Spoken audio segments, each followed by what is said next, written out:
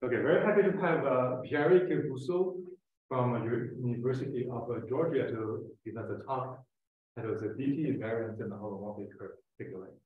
So thank you very much for the invitation to speak at the seminar. So my goal today is to talk about the story, which is a relation between two topics, which both have to do with enumerative geometry, which both have to do with counting geometric objects. The first topic is Donaldson-Thomas invariants, or DT invariants for short, that I will always consider for non-compact Calabi-Yau threefolds.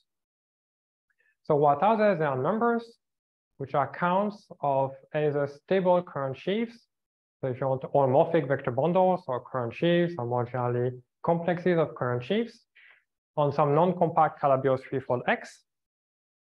Or there is a mirror version in which these numbers are supposed to be count of special Lagrangians, some manifolds of some mirror Calabi-Yau threefold Y. Okay, so here the data, the geometric initial data is a Calabi-Yau threefold that for some reason would be assumed to be non-compact.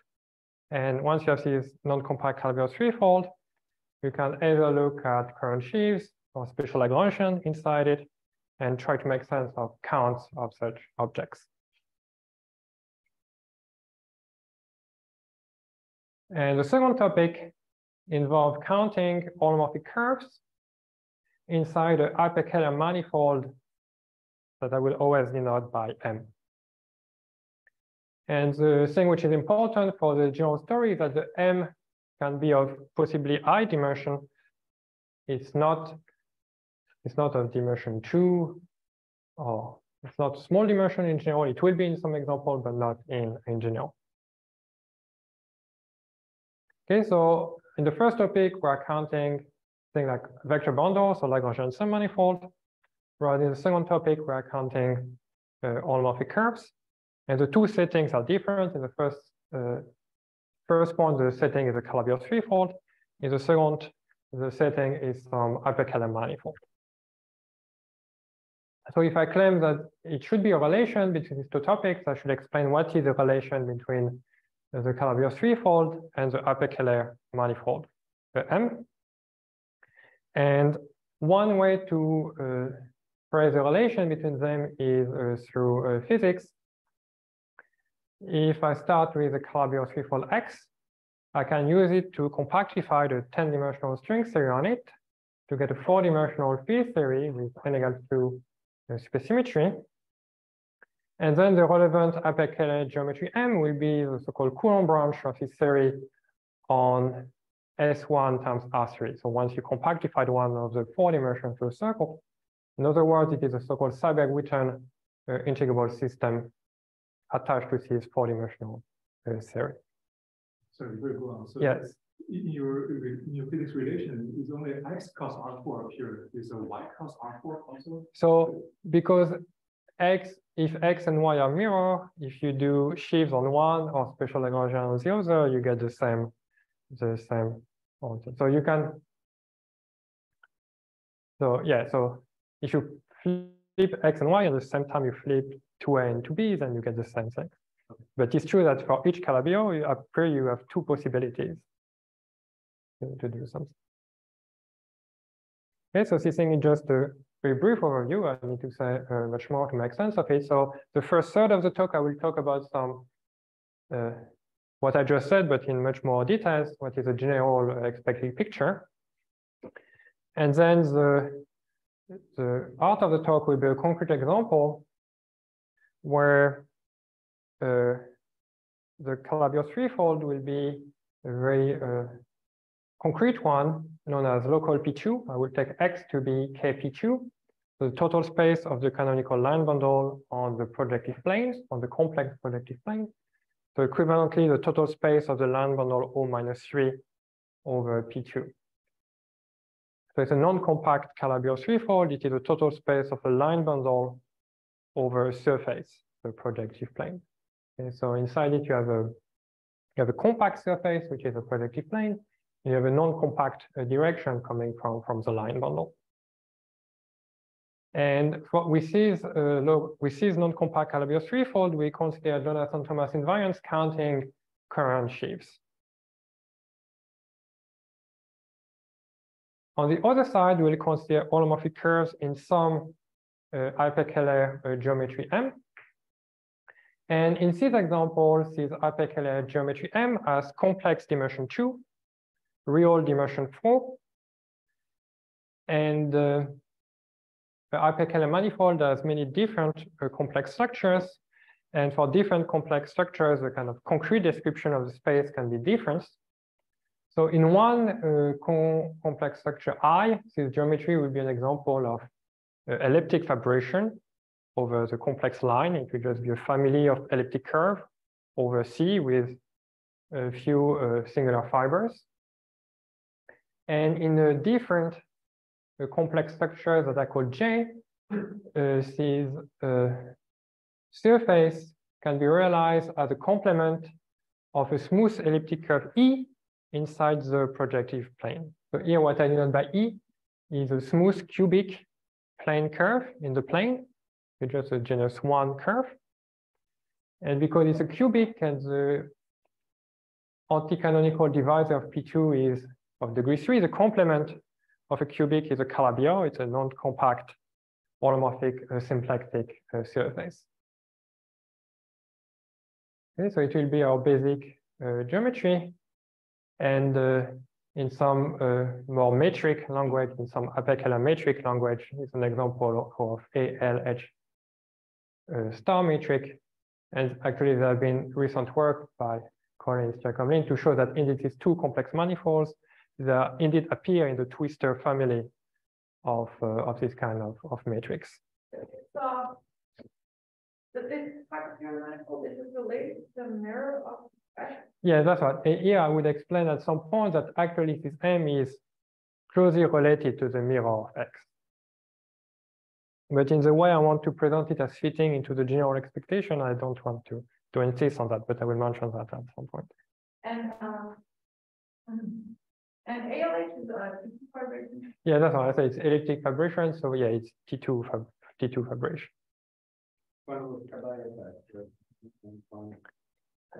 Yeah, so it's some elliptic vibration. So it has some number of singular fibers. Actually, this one will have 3 nodal singular fibers, but it's vibration over a line. So there is also singularity at infinity somehow, which is not included in the space, but which will be included if you compactify it over P1. And at infinity, you get a cycle of 9 P1s. Yeah, but the ALH has to do with the classification of like complete hyperkähler metric. And I don't know if it's so relevant, but things like maybe ALF, it looks like a thing which matter for 3D mirror symmetry. Things like LG, they are like Hitchin system, like elliptic fibration, which happens to be Hitchin systems, LG.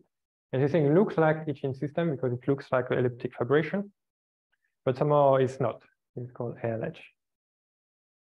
So from a metric point of view, it is also a moduli space of doubly periodic magnetic monopoles. Okay, so I will talk about the concrete example. And at the end, I will talk about some heuristic or physics derivation of the general correspondence and mention the relation with so-called holomorphic Floer theory of this hyperkähler manifold. Okay, so it's a plan. So I will start by a kind of general introduction with a bit more details. So I say on the first topic, I have the geometry of DT invariants. So for me, DT invariants will be noted by omega gamma of U, and they will be integers. And the accounts of geometric objects on the Calabi-Yau threefold X with given topology class gamma, satisfying the appropriate notion of stability condition. Okay, so if you consider current sheaves, you can consider stable holomorphic vector bundle or stable current sheaves, or more generally stable objects in the UF category of a given chant character gamma, where the stability is defined by the Kähler parameter U. or the mirror version of this story will be to consider special Lagrangian submanifolds for a given homology class gamma, where the stability is encoded in the notion of special Lagrangian with respect to a specific holomorphic volume form, so for a specific complex parameter U.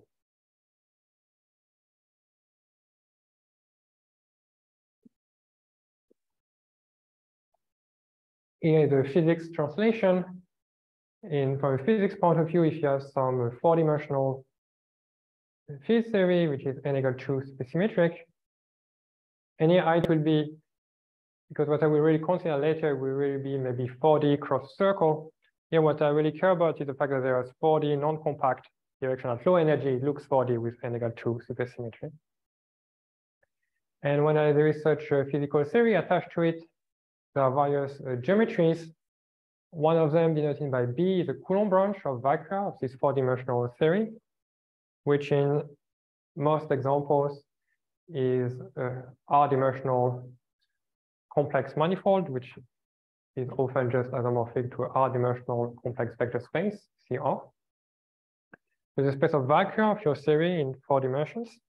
And so if you have a generic point U in this space of vacua, the low energy theory is the abelian gauge theory.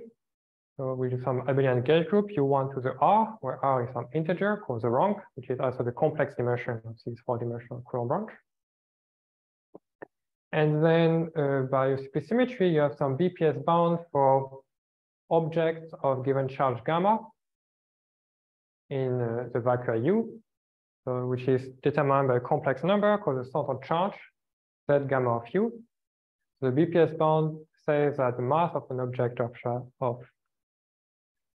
gamma is bounded below by the absolute value of this complex number. And then what you can do is to consider the space of BPS states, which are the states that is saturating this BPS bound, and you get a vector space that I denote by H gamma of U, which typically will be finitely dimensional, okay, rather than in general space of states in the quantum field theory, it's an infinite dimensional thing. But if you restrict with this extremal or BPS sector, you get a finite dimensional vector space H gamma of U, so which depend on U, in which vacua you are, and on the charge gamma. And then you can extract a number out of this space, roughly taking the dimension of this vector space, or a signed version of this dimension. So you can see what the F again? Yeah, usually F is some kind of like fermionic number. So maybe your vector space is like Z mod 2 graded, and F is a Z mod 2 grading. Okay, so here this slide is supposed to be the translation between the geometric language and the physics language. So if I start with my Calabi-Yau threefold X, I can consider type 2 and type 2b strings here on X and get some kind of 4-dimensional theory. And now the expectation is that the universal cover of B minus delta, so B was the Coulomb branch of the 4-dimensional theory. And I said at a generic point, you have some abelian gauge theory, but you have some non-generic locus that I call delta, some kind of discriminant locus of complex dimension 1, where this thing will not be true. And if I remove this locus and take the corresponding universal cover, the expectation that this universal cover has a natural maps to the space of notion of stability for the geometric objects that you want to count on your Calabi-Yau. Okay, so if you want to count current sheaves, you really want to look at the derived category of current sheaves.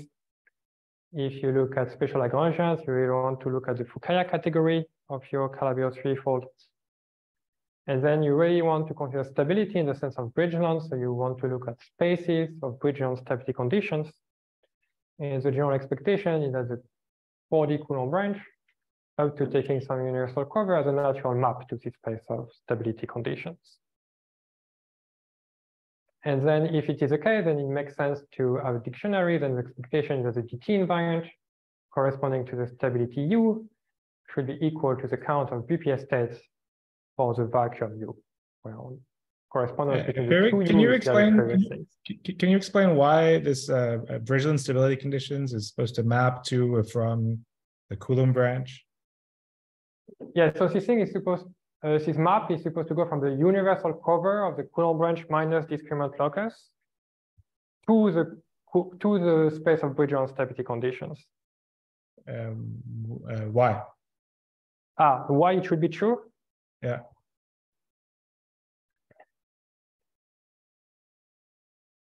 Yeah, so I think it's essentially the original motivation for Bridger to introduce the notion of stability. That somehow stability in the sense of Bridger come from trying to axiomatize the properties that BPS objects should have. But this is so very straightforward, right? The Coulomb branch here is just a modulo of the Calabi-Yau, so it's nothing specific. Yeah, that's right. This is what's the map. Yeah, I mean, definitely, yeah. If I do the Fukaya side of the story, it is a map that you know, it should be the map from the complex structures of your Calabi-Yau to the space of stability conditions of the Fukaya category. Okay. Where the central charge should be given by integrating the holomorphic volume form.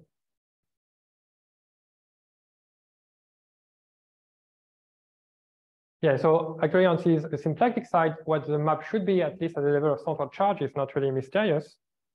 Even if actually proving that what you get is a Bridger stability condition is not known in general. But on the other side, it's less obvious to say what the map should be. I mean, geometrically. And I said it actually, it's not a question to prove it's the Bridger stability condition. It's the question is rather to show that Bridger's definition is the right one. I think there's no question that the physics definition is the right thing to want, but what actually minimal set of words goes with it. Yeah, that's right. The point is that the physics definition is not really a complete definition. Like definitely define what the central charge should be, but for example, it does not tell us enough to, which in Bridger language will be the art of the derived category, like which piece exactly you should look your stable object. I guess it's not. I don't know a physics recipe to identify that, for example. I think it's a category of A-brain with special arrangements on the end. You might want to know how the special arrangements generate the category and what. But here you don't need much of the derived category. You just need a special arrangement to think of vision and stuff.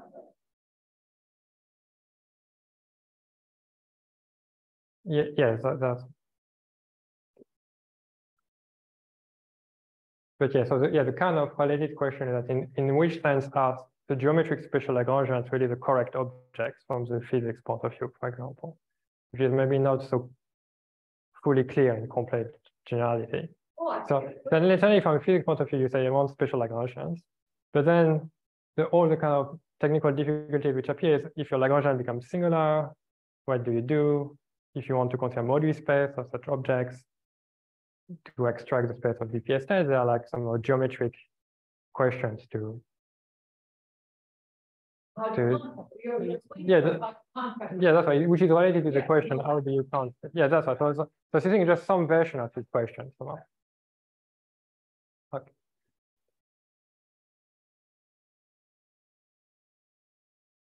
And as I said, in this talk, I will only consider non-compact Calabi-Yau threefold, which in the physics language is related to the fact that I don't want dynamical gravity in my four-dimensional theory. Yeah. At some point, I might say something about why.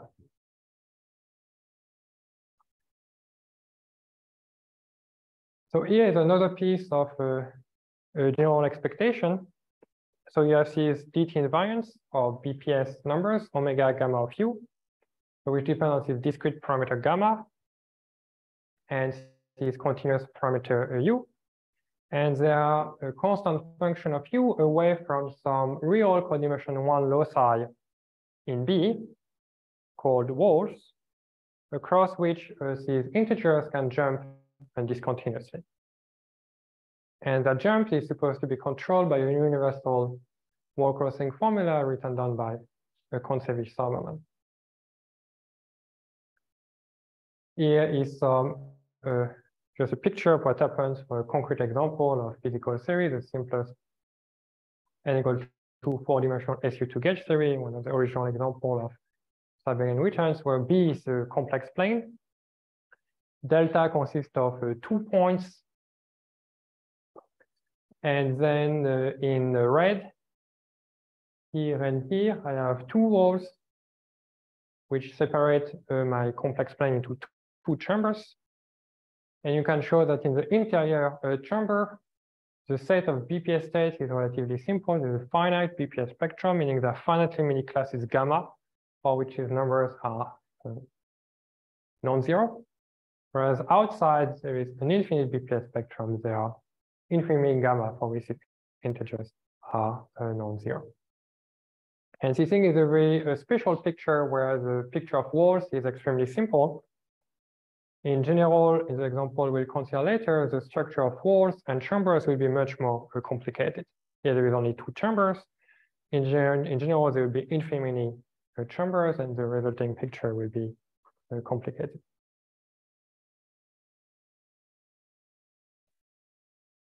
Here are a few more words about the hyperkähler side of the story. So in the physics language, it is a corresponding Seibel-Witten integrable system. So M will be the Coulomb branch of the 4-dimensional theory compactified on a circle.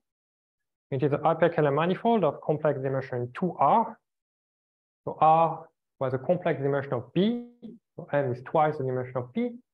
And since M has a natural structure of complex integrable systems, so there's a map pi from M to B, such that the general fiber are, let me say, an appropriate complex structure, abelian varieties, compact tori. Okay, so the property of this hyperkähler geometry is its physics definition. It's a hyperkähler geometry which captures the low energy physics or your 4-dimensional theory compacted on a circle. The limit, you get a 3-dimensional theory, which is a sigma model which target these hyperkähler manifold. Okay, so it's hyperkähler. It has a twistor sphere of compatible complex structure. So you have IJK, which satisfies quaternionic relation. And this map pi from M to B is holomorphic in a particular complex structure, which is a complex structure denoted by I. But it's holomorphic. In this case, the fibers are holomorphic submanifold of M, and they are actually abelian varieties of complex dimension R. But if I take a different complex structure, for example, if I take the complex structure J theta, which is a linear combination cosine theta J plus sine theta K, so a linear combination of the 2 orthogonal complex structures, then the fibers of this map will be special Lagrangians with respect to the corresponding Kähler form and holomorphic volume form. Okay, so depending on which complex structure you look at this map, it looks different. And finally, okay, so the expectation as we call it as a base, so the B, which now is a base of this integral system, should have a map to some space of Brigance safety conditions. So there should be a corresponding central charge. So the physics central charge.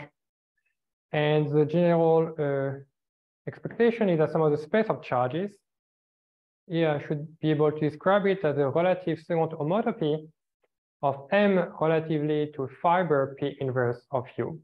Okay, so if I fix a point U, if I want to describe the lattice of charges corresponding to this point U, I should be able to describe it in terms of classes of disk in M with boundary on the corresponding fiber over U. And this thing has a natural map to the H1 of the fiber in which the natural electric and magnetic charges of the U1 to the R are living. And then the central charge would just be obtained by integrating omega I, which is the I holomorphic symplectic form over class gamma. Okay, so as part of this hyperkähler data, there is omega I, which is some holomorphic symplectic form for the pi complex structure. And essentially, if you have a disk with boundary on one of the fiber, because the fibers are I holomorphic, omega I restricted to this fiber as 0. So it's exactly the condition for this integral to make sense. In general, if I integrate a closed form, I want to integrate over a closed cycle to get something topological. Here I integrate over something which has some boundary, but over the boundary this thing is 0, so it actually makes sense, some kind of natural thing. Okay, so here is just a picture of this kind of geometry.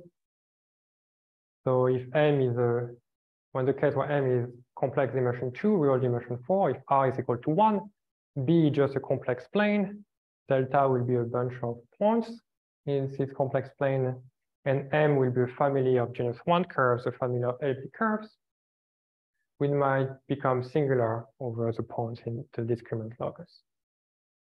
And a large class of such examples of such a geometry are given by a Hitchin system or a space of Higgs bundles, which are related to what in physics are called class S series. And so if you want to have a large class of such geometries, we just take moduli space of Higgs bundles. And in this talk, we'll take consider geometry which is not among the Higgs bundles family, but which looks very much like that. Pierrick? Yes.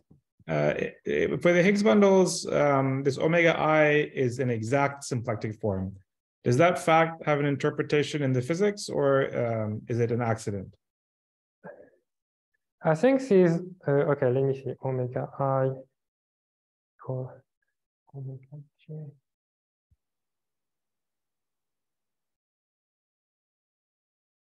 Yeah. Just, is it always exact? I mean, definitely it is exact if there is no puncture. These are the compact surface. Oh yeah, I think always, because I mean I think it's the one that comes from just the Higgs bundles being T star bungee or whatever. Okay, let me see. Yeah, if it's the correct one actually. Yeah, that's right. I think yeah, exactly. So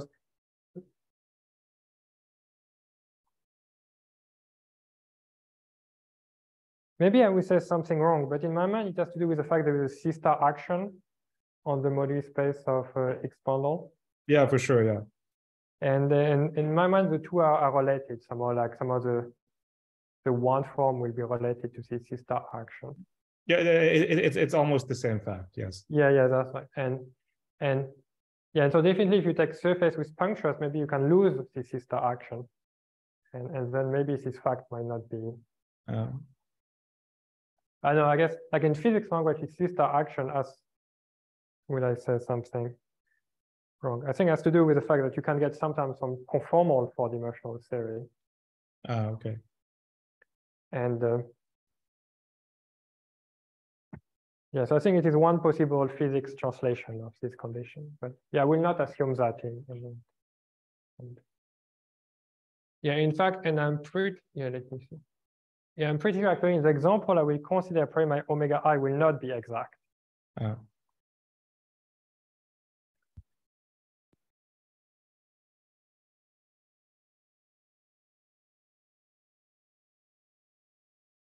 Yeah, that's right. So the fact that it's exact means, in particular, there should be a 0 period of a closed 2 cycles.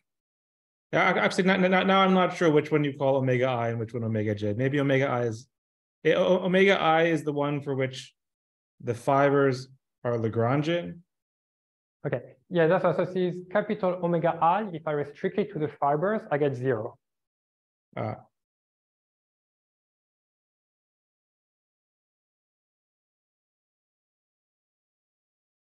In the Hitchin system, is that the one that's scaled by the C star action?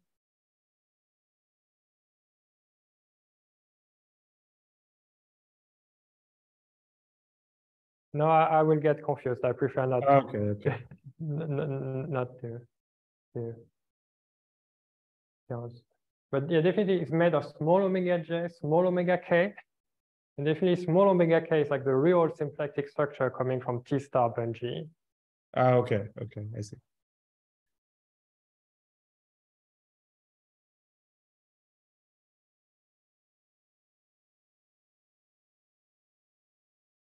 Okay, so here I gave some very rough picture of the two sides. So the ET side and the Berkeley side, and now the rough expectation is that if you fix a point U in the base of this picture, then you can do two things. On one side, you can consider the GT invariant, count of BPS state in physics language, counting stable objects where the stability is defined by the point U of class gamma. So it is what I introduced before. Omega gamma of U is either your count of current sheaves or your count of special Lagrangians. My U is telling you what is the Keller modulus for current sheaves or what is the complex modulus for special Lagrangians. And the gamma is a kind of charge of this object. And on the other side, I have something I denoted n gamma of U, which is supposed to be a count of holomorphic curve inside this hyperkeller geometry M. Except now, because it's hyperkeller, there are many complex structures, so I need to be careful what do I mean by holomorphic.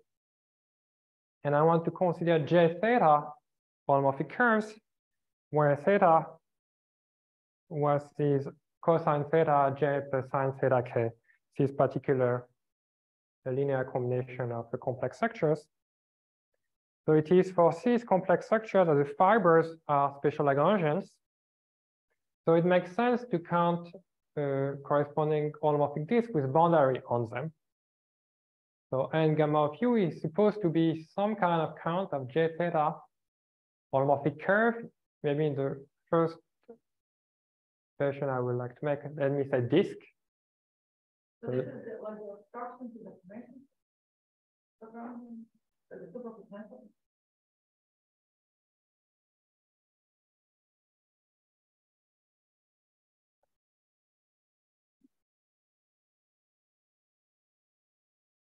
I would tend to say yes, but maybe it needs to be checked. Okay. What was the question? If these numbers is related to obstructions of the Lagrangian into the corresponding superpotential. I mean, so definitely these disks as like in some symplectic language like Maslov index 0 disk. So definitely they contribute to the obstruction of these Lagrangian as object in the Fukaya category, which is what the I'm a little skeptical because in the Fukaya category, you're free to perturb J. And if you're free to perturb J, then all counts vanish. That's correct. These are some kind of special counts. Yes, yes, that's right. So yeah, I guess what Vivek is saying is that if you do the honest potential, maybe it's always 0 anyway, because the answer should be. What does it mean to have? Like to fix you count holomorphic disk for a fixed complex structure and you are not allowed to perturb it. Like from just general Fukaya or M model point of view, you can pick any complex structure compatible with your symplectic form. And this is kind of hyperkeller setting, this count will be 0 because generically there will be no such curves, no such holomorphic curves.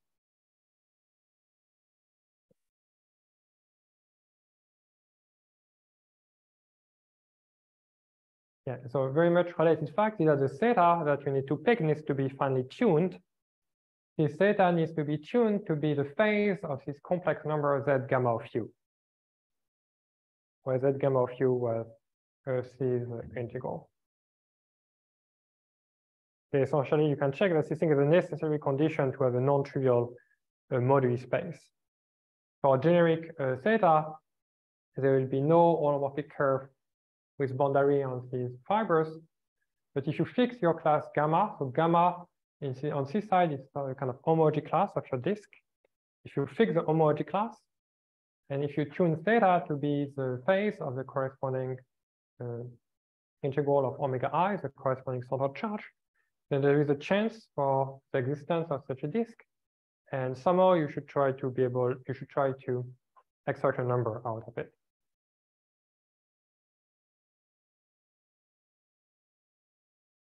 Maybe I can stop here if there are more questions about this kind of general So yeah, there is two sides. There is gamma on both sides, U on both sides. So and some of gamma and U place different flow on both sides. So, so on one side, for example, on the right, U is some fiber of the torus vibration. And this fiber is telling us where is the boundary of the disk we are counting. Whereas on the other side, the U only matters through just a point in the base telling me what is the stability, what is a complex or Keller modulus of my Calabi-Yau threefold. And then what is the correct notion of stability to define DT invariance. And then it will depend on the time. Invariance in terms of the normal function and whenever you look at the function factor, yeah, that's also this n gamma of U. To define it, you should count J theta holomorphic curve, where theta is this specific value, like the phase. Yeah, that's right. If you move theta away, J theta holomorphic curve will disappear, actually. So it's very important that you pick this particular phase. So the special, the coordinate M, right, is, as you said, it's an elliptic vibration. Yes. Over some large course, so V. Yes. And so all of your Lagrangians are like S1 to like. Yeah, to the counting. Yeah, S1 to the 2R, except some of them which are singulars. But yeah. Sorry, they're half the dimension of S or quarter dimension of S? Half the dimension. Half the dimension. So they're honestly. Yes. Half the. Yeah, they are honest, like Lagrangian or special Lagrangian for the correct appropriate. No, that's supposed to be half the dimension of the source. I think you're counting. Ah, no, okay, the things I'm counting are disks, because they are just. Sorry, yeah, sorry. They are. It's not the disk, the N on the Lagrangian. Yes. Yeah, so the disks are always real dimension 2, complex dimension 1. It's true, issue happens to be in a case where R equal 1, where the M has complex dimension 2, then it should be true that this disk happens to be half-dimensional. But in general, they would just be very small dimension into a very much higher dimensional space. Yeah, no, I wasn't, the Lagrangian is the Lagrangian in what?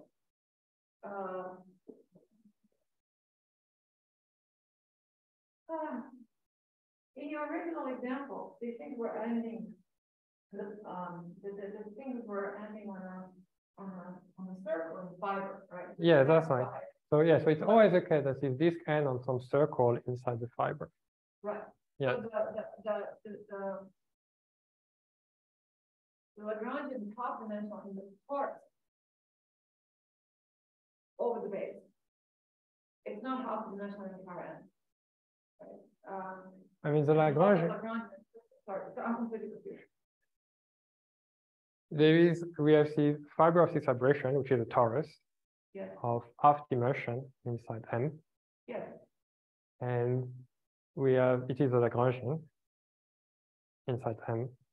But I thought you wanted, how do you specify? Okay, never mind. Yeah, never mind. Okay, yes. No, it's still not fine. What's confusing me is the P2 example. Yeah, I will come to that. Yes. There and 4 real dimensions. Yes. The objects you're counting are 2-dimensional. Yes. But to specify the boundary condition, I'm specifying a circle. I'm not specifying a Lagrangian there. I'm still specifying Lagrangian element, a torus, which will contain the boundary circle of the disk. I don't fix the circle, I fix the torus. Okay, so it looks like this. I mean, I fix the homology class of the circle inside the torus. So this gamma is related to the homology class of this circle inside the torus. Sorry, never mind. Yes, you're right.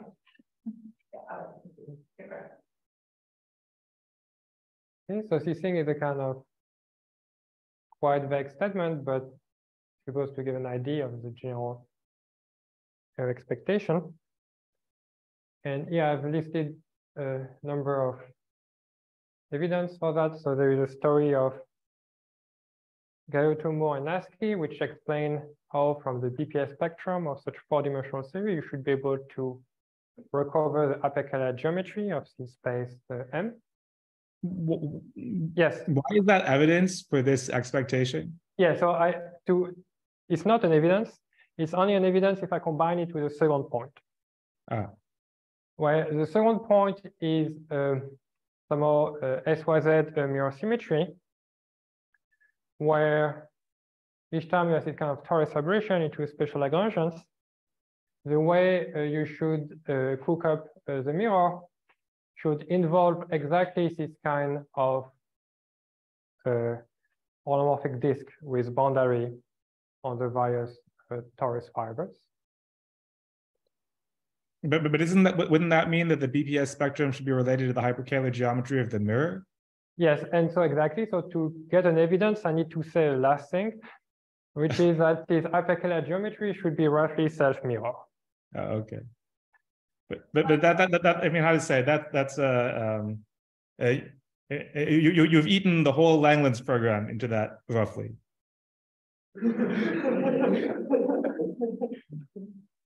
Yes, and in particular, I guess if you want to make it fully precise, you know, this is discussion. Maybe in Lagrange you have G and the dual G and Lagrange dual group. Yeah. And definitely the two things are not really the same. Yeah. And so actually to make it fully precise, there is some finite group issue that maybe the true Coulomb branch is maybe not really the moduli space of X bundles, but some kind of finite cover or finite quotient. And but yeah, let me forget this. That. But in the example where this has been done, say by our Lord, then the Descombes they use to produce the mirror, the ordinary Descombes are not, and we don't know.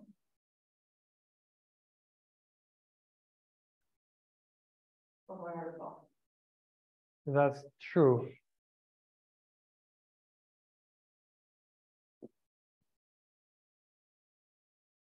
Yeah, that's why. So yeah, that's why I no longer understand the objection about generic theta, because yeah, to make sense of, I also need to fix the symplectic form, right? So I fix the symplectic form omega theta, and then I need to pick a corresponding complex structure. And I can take J theta, but I cannot take actually the others. No, you could take many of them. I mean, you're not fixed to take J theta. Yeah, so I'm saying if I want to view it as a like special case of ordinary mirror symmetry where I start with just a symplectic manifold. Yeah. I fix my real symplectic form to be small omega theta. Yeah. And I want to say if I want to do symplectic geometry for that, I need to pick a compatible complex structure. I mean, tamed is enough, right? So you can. Yeah, that's right. It's a tame complex structure. There are a lot of choices. That's right. Yeah. But it's clear J theta is okay choices. But maybe is it true that J theta prime for different theta prime? Yeah, sure. I mean, like an open set of J's near J theta will be okay. Yeah, that's why you claim it's open.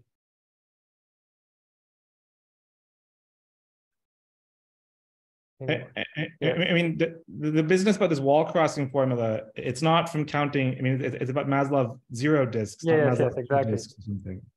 It's about when you try and move this, when you try and move the fiber in a one parameter family, then you'll pick up that disk at some moment and it will correct the coordinate change. Yes.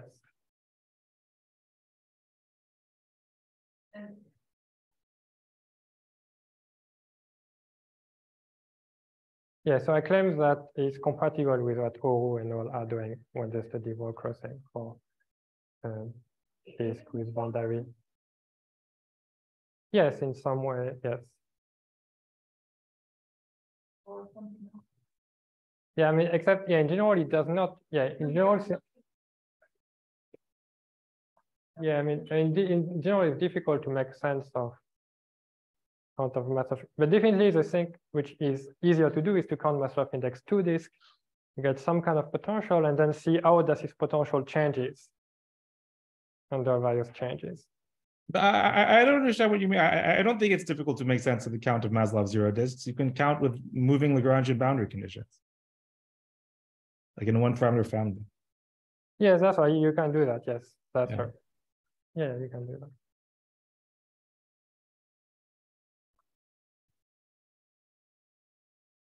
Okay, so the very rough combination of these 2 points, there is a story where you take as input this kind of count of disk, some kind of mirror story, you produce some geometry. You have the Monasky where you take as input this kind of BPF or DT invariants, you produce another geometry. And if you believe that these 2 ways to construct the geometry are the same, it's likely that these 2 inputs are the same. There is a related fact that there is a wall crossing story on both sides. So why isn't that a proof of this equality? Yeah, so it will be a proof in the case we care about. Somehow it's a proof up to some kind of understanding of what the appropriate initial data are. Somehow wall crossing is telling you if you know that this thing is true somewhere, then it's true somewhere else. Yeah. So the prime is to start somewhere. Oh, okay. And yeah, essentially in the example I will describe, if we understand well enough the initial thing, then it will be a proof. Oh. And this kind of initial thing are related to what happens near the discriminant locus. Oh. Yeah, and also, yeah, it's a proof. And if you also know that these 2 wall crossing structure exist on both sides, which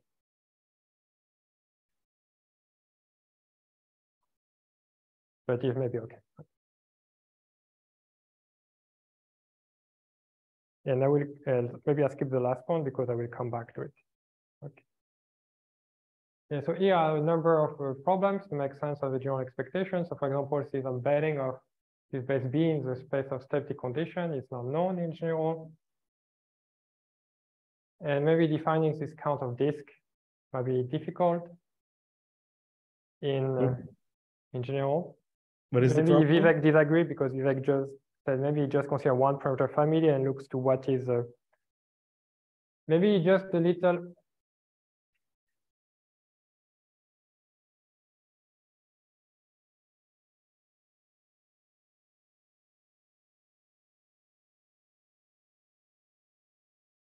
Yeah, I'm not sure. Maybe it's okay, but okay. I would like to see written down maybe some. Okay.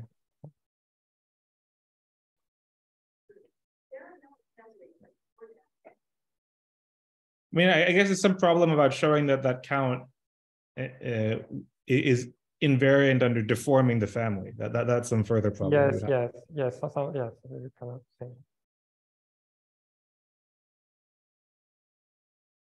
Okay, so I will. Yeah, so here is some list. So yes, I claim there are examples where actually this expectation is realized. Where in the few examples I know this kind of issue with disk is confirmed by using some algebra geometric definition of these counts, where the count of this holomorphic disk somehow, in some cases, after appropriate degeneration, you can close this disk into spheres, and then you need to count closed curve with appropriate conditions. So there's a story of logarithmic Holomorphic invariants, which sometimes can be used to define some numbers. Yes. Right. In the story that I looked at, Yes. the potential itself was invariant. Yeah. So the discount didn't. What changed are the group coordinates. There was some cluster transformation. All right, of course, which is the Soibelman story. Yeah, that's also so like the potential maybe. Yeah. So this is the story. Yeah.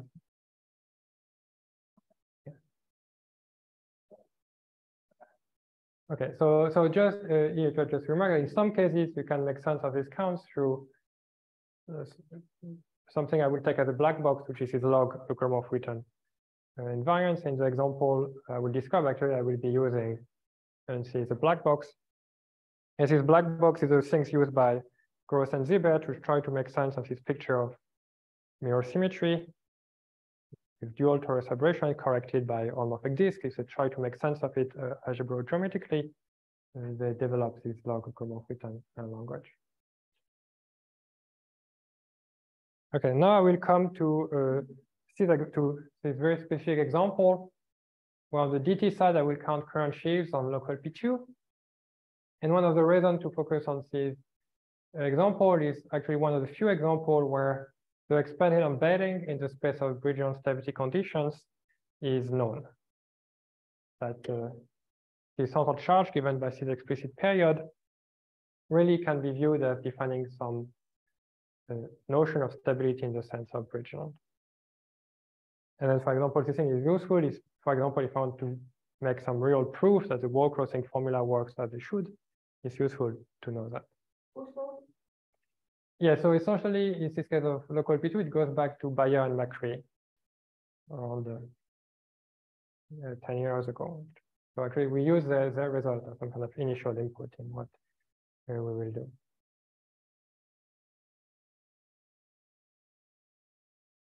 Okay, so we consider local P2, so total space of O minus 3 over P2 is non-compact Calabi-Yau threefold. Inside it, I have this zero section, which is P2. And we'll consider the bounded derived category of current sheaves on X, which are set theoretically supported on P2. So we restrict our thing to sheaves which are somehow localized on the zero section, maybe infinitesimally close to the zero section. So maybe in general, the sheaf has some kind of scheme theoretic support, which can be some non-reduced scheme, which can flatten in the fiber direction. So we allow that, but nothing more. Okay, so in particular, usual current sheaves on P2 live inside that by a push forward. And I will always, what I denote by O of n is always a push forward by the zero section of the usual line bundle O of n on P2. Okay, so it's something which is supported on the zero section, supported on the surface, zero outside. Okay, so in physics language, we are looking at D4, D2, D0 branes, but not D6. We don't look at sheaves which are generically non-zero. For example, we don't look at ideal sheaves. Only things supported near the zero section. And now if you take this Calabi-Yau threefold and run our story, there should be a corresponding four-dimensional theory. So actually, if you are careful with the decoupling of gravity, there is really a five-dimensional theory coming from M theory on this X. And then this theory as a field theory is really this five-dimensional field theory compactified on a circle. So maybe some people will call that 5D rather than 4D because it's like 5D compactified on a circle. But that, for my purposes, I want to view it as an example of something which at low energy looks four-dimensional. And then I need to say what is M, what is this hyperkähler geometry. So in this case, it will be a family of elliptic curves. And this family of elliptic curves has a very nice, completely explicit description as being the universal family of elliptic curve over a modular curve. So what I claim is that B minus the discriminant locus is naturally identified with the quotient of the upper half plane by the congruent subgroup gamma 1 of 3.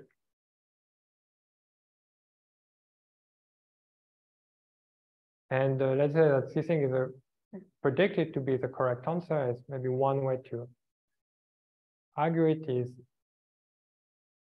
through string duality or through mirror symmetry. So yes, as I will mention at some point, this family of elliptic curves, you can also think about it as being some family of mirror curves for P2 or local P2. Sorry, so you were yes. saying P was previously E to the R? Yeah, so here in the example, R is equal to 1. So B just C, just a complex plane. And delta will consist of, yeah, actually there is some 3-to-1 cover at issue at some point. So I guess in what I've described here, delta is only 1 point. Okay. But there is also actually some orbifold point too. So actually, at the end of the day, if you compute the universal cover of this stacky thing, you get this congruent subgroup gamma 1 of 3. Okay, so gamma 1 of 3, there are 2 by 2 matrices in SL2Z, which are equal to 1 modulo 3. Or more correctly, which are upper triangular with 1 on the diagonal, modulo 3. So something very explicit inside SL2Z. So it's acting on the upper half plane. Here I've drawn a fundamental domain. And on this fundamental domain, there are several special points. There is a point on the real axis that I call C, should be the conical point. There's a point at infinity, which is the large volume point. So like in modular curve language, there is 2 cusps for this modular curve.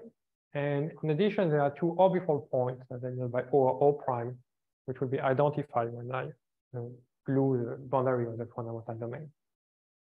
So really, if I do the quotient of the upper half plane by the action of gamma 1 of 3, I get something which is some kind of sphere minus 2 points, where I have the 2 points at infinity, conical large volume, and I have this extra orbifold point when I have a Z-3 automorphism group. And actually, it will be slightly easier to work. Okay. On the 3-to-1 cover of B prime of B, where I just resolve the orbifold point. I just take some 3-to-1 cover. And once I take this 3-to-1 cover, I get some base, which is honestly C minus 3 points without any non-trivial orbifold structure. And I just pull back the universal family of elliptic curves, and I get this family. Yeah, so I should have said a modular curve, by definition, always parameterized elliptic curve with extra data. So there is naturally corresponding family of elliptic curve. So much simpler, a point in the upper half plane is an elliptic curve. So here, over each point on the upper half plane, I have the corresponding elliptic curve.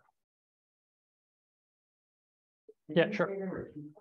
On the P1, I see 1 cup already finished. Yes, so there is another one on the real axis here, tau equal to 0. Right, but then you look unwrap the picture you have on the next one. Doesn't the orbital point gives rise to these even numbers? Where is the second cup? No, actually, the 3 singular points come from the cusp, actually, from this conical point. The orbifold point is supposed to be this smooth point in the middle. Okay. So at the orbifold point, everything is smooth, nothing is singular. After I take this 3-to-1 cover, in particular, the fiber is smooth. And the fiber is singular only at these 3 points, which come from the unique conical point before. And I think that's very correct, yes. So sorry, yeah. So in the B prime, there's no orbital point because it was unwrapped. Yes, yes, that's right. And what do you call that? Is the conical point? The thing that you special language? Yeah, that's right. So I have 3 points where the elliptic curve is singular, and I call them all conical points.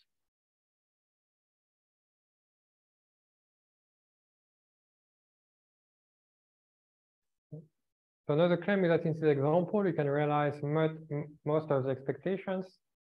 So in particular, the universal cover of this base. So if you take this base minus 3 points, you take the universal cover. So actually, the universal cover is just the upper half plane because the thing comes from quotient of the upper half plane. So it's just the upper half plane. The claim is that the upper half plane has a well-defined map to the space of Bridger stability condition on this derived category of sheaves on P2. Where the central charge is given by the expected formula. And I guess maybe I will skip that.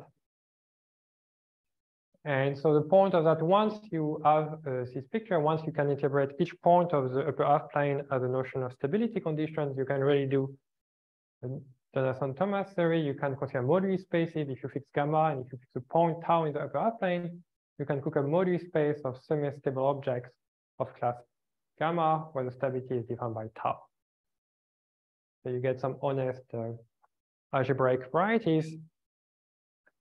And then you can extract numbers out of them, which in simplest cases are something like topological order characteristics of these moduli spaces. Okay. So in particular, in this story, there are well-defined, mathematically well-defined number, omega gamma of tau, where tau is a point in the upper half plane. And gamma, in general, is something like a chant character. And here, because P2 has some H0, H2, and H4, gamma is something like a triple of three integers, like D0 charge, D2 charge, and D4 charge. Okay, so we have these numbers, and the wall crossing happens for these numbers as a function of the point tau in the upper half plane. And what we will do first is to study these numbers by organizing them into pictures, into trees in the upper half planes. These semi-stable objects in the B side, you say you know they are, but there are some simple.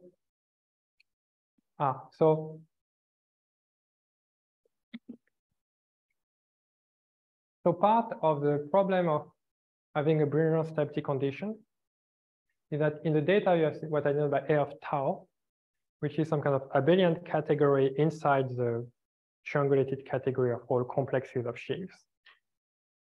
And to define this moduli space, we should only take objects inside this abelian piece. And in general, what is difficult is to find what is the correct abelian piece to consider. You know? And here, so we know that. So it's part of the claim of the construction of Bayes Maclaurin, which is a thing which is maybe not obvious from the physics point of view. I don't know a simple physics derivation. Or maybe it's obvious. So in particular, it's not made of usual sheaves. It's made really of complexes of sheaves. And there are really complexes of two sheaves of length 2. And there is some description. So essentially, it is obtained by tilting of the obvious category of sheaves. And roughly, it only depends on the real part of tau. So I have the upper half plane. We have tau, and it's only depends. If I call real part of tau equal to mu. But the actual central charge function is some transcendental function of tau. It's not simple, right? Yeah, that's right. The actual Z is a transcendental function of tau. Right. But this abelian art is something which somehow does not depend in a transcendental way on tau. So if you have a real number mu, you have a notion of slope stability for sheaves. You can just take the quotient of the degree divided by the rank, you get a notion of slope. And if a sheaf has slope bigger than mu, you keep it in your abelian category. But if this sheaf has slope smaller than mu, you take is shift by 1 in the Dirac category inside your abelian category. And why is that the right thing to do? And for example, it is clearly the right thing to do if you want your source of charge to lie inside the upper half plane. So in general, Z is a complex number. And yeah, roughly this art gives you a notion of like particle versus antiparticle.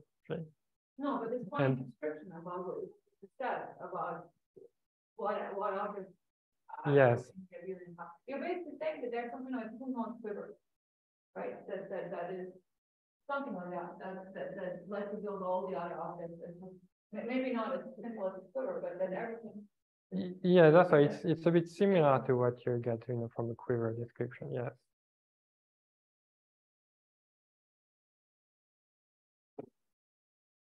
Yeah, so you're saying that everything in the heart is. And actually, yeah, maybe, okay, I made a mistake. This description is only correct if tau live inside one standard fundamental domain, that you have such simple description. If you are outside the fundamental domain, if you're in another fundamental domain, you go from there to there by applying a non-trivial autoequivalence of the Dirac category. And this thing can mix a thing around. Like your No, but modular objects are, I mean, each of the two nodes would have some complicated modular. yeah, that's right. So the claim is that there is a moduli space for the complexes. You actually know. If we can describe it the way we know how to describe internal modular. Yeah, maybe in this case it's like cheating, but there is also the usual quiver description of the derived category. And you can actually argue that this moduli space is a special case, can always be realized as a moduli space of quiver representation for appropriate stability with a quiver.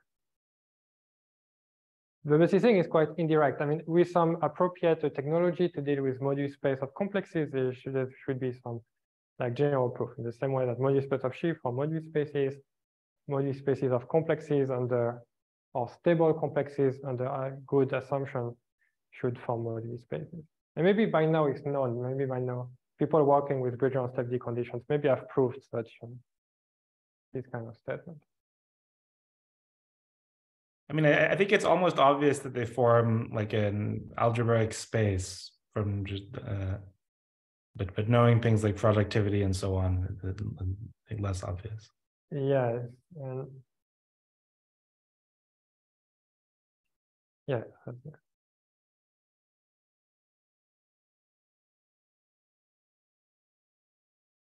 Actually, I have a question about this Yeah. this stability condition. I mean this KP2 is a toric variety, and we mirror symmetry for toric varieties. Does this stability condition look any more sensible on the mirror?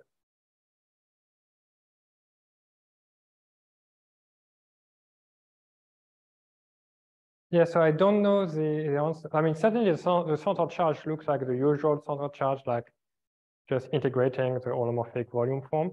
Yeah. But I don't know what the art look like. Yeah, actually, it's a good question. If you know logical mirror symmetry, you take this art abelian category inside and try to make sense of it on the Lagrangian side. I don't know, actually. I see. The heart and what kind of I'm only giving the heart of the. Yeah, that's why it's part of the question. So I think, or either a nice description of what it is. I don't know, actually.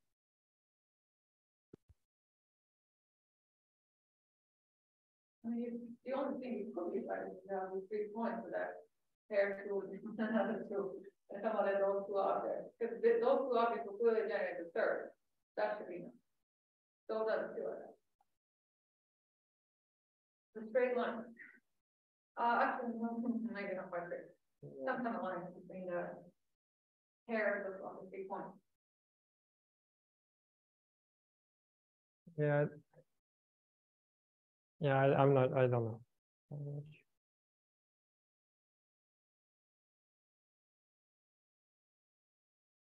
Okay, so we have these numbers, and now we will organize this number into a picture of a scattering diagram. And to do that, we pick a phase, theta, number modulo 2 pi integers.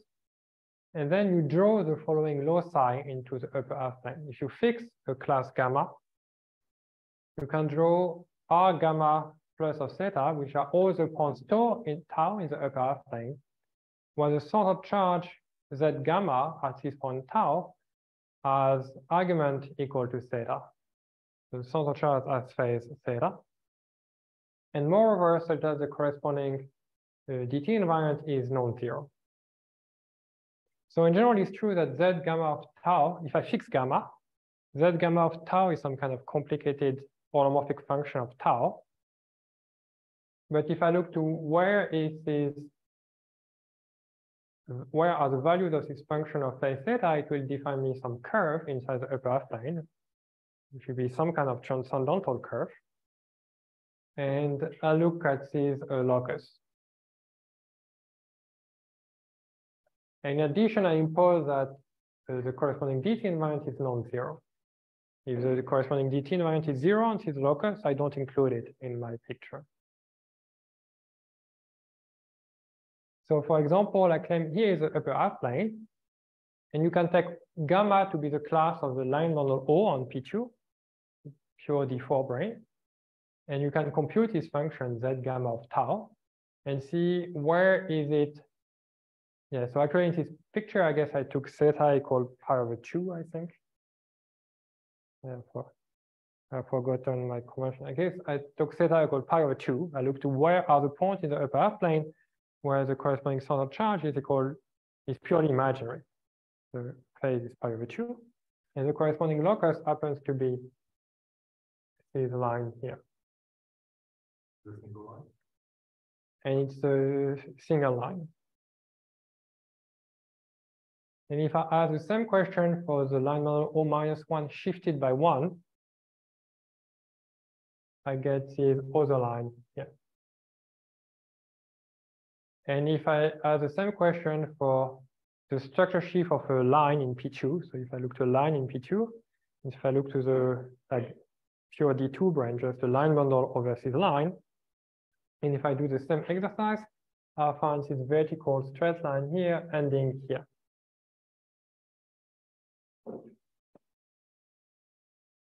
And the claim will be that a picture will encode information about the wall crossing happening with this number. And the claim will be that the wall crossing will be happening when these various curves intersect.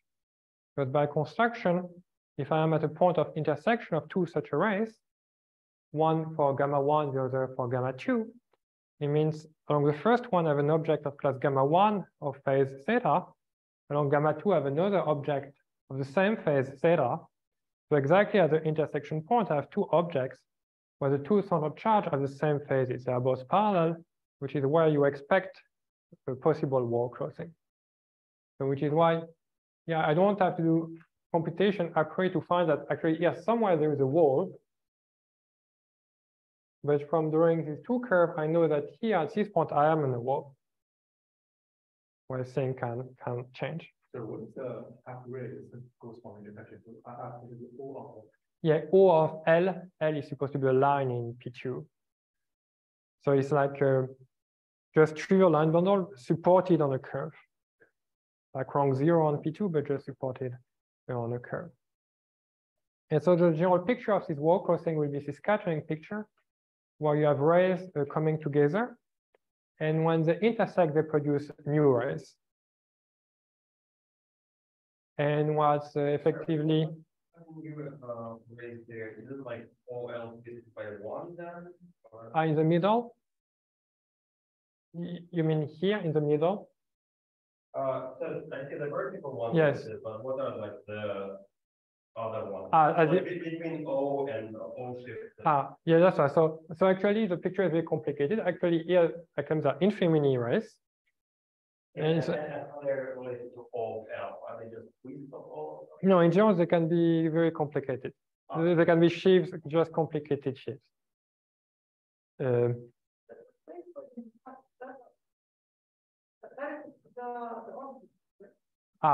general, no. So I mean, actually, in this picture, if I take pi over 2, this place is not the orbital point. Actually, for a different value of this thing is a picture if I happen to take theta equal pi over 2. As we'll see in one moment, if I take theta equal to 0, then the initial thing will intersect at the orbital point. But only if I pick a particular phase. So I have one such picture for every phase, theta. And for theta equal pi over 2, it starts like that. And this intersection point is not the orbital point. But you probably have there are 3 independent charges that are yes. there. So you have a Hilbert description there. That's what I mean at that point. Yeah, another way to say it is that at this point, the 3 things align, but actually they happens to be all real. When I mean, they align a particular phase. So I will only see that if I happen to take theta equal to 0. If I want to see this point, if I pick theta, I only see object of phase theta. Right. And at the orbital point, all the 3 standard charges are real, so I will only see it if I take theta equal to 0. So indeed, I will see it, just not on this picture. You know what the quiver is. That's why it will be the usual quiver. And so the kind of theorem is that some of this picture that you can draw if you know all the numbers, omega, gamma, tau. actually you can reconstruct it. Yeah, and to be more than a picture, I should say that each of the rays in this picture should be decorated by a corresponding generating function, generating series of the DT invariants or BPA states. Wait, when you say stuff, sorry, that quiver is sometimes fiber rule of the usual one of the 333. Actually, it's certainly not the 333 because you're saying that it's not the oracle. but there is no quiver here. Oh, there should be. Well, if all three do align, that is On also each, for definition. In other words, you will get two description of the category in that one. You cannot count it. but here only two aligns, not three. Oh, not three. Not three, not two of the, Oh, that's, so it will be only at the true orbifold points that for some value of theta, the 3 will align and give a quiver description. Yes.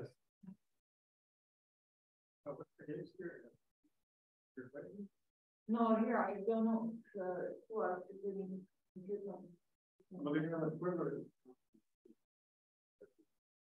Oh no, the quiver O minus 3 will equal the resolution of C3 with that 3. So it's just whatever you get on the 0 brand, putting a 0 brand C3 with that 3. 3, 3, 3. So 3 now and that's right. And that's up. That's triple. Triple. Yeah. Yeah. Yeah. It's Carl.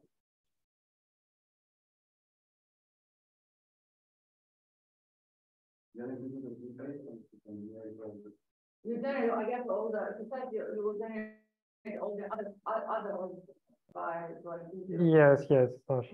Yeah, yeah. Yeah, that's right, exactly. On this picture, there is not one orbifold point, but there is actually an orbifold point for every element in gamma 1 of 3. And indeed, if you look to all possible mutations of this quiver, up to finite things are naturally in correspondence with gamma 1 of 3, actually. There is some kind of infinite trees of all possible quiver mutations, and which corresponds to the fact that in the upper half plane, there are like infinite many orbifold points. And yeah, so I guess if I pick a fundamental domain, my kind of standard orbifold point would be the usual 3, 3, 3. But then I go from one fundamental domain to another one, but an action of an element in gamma 1 of 3. It corresponds to some mutation or some sequence of mutations.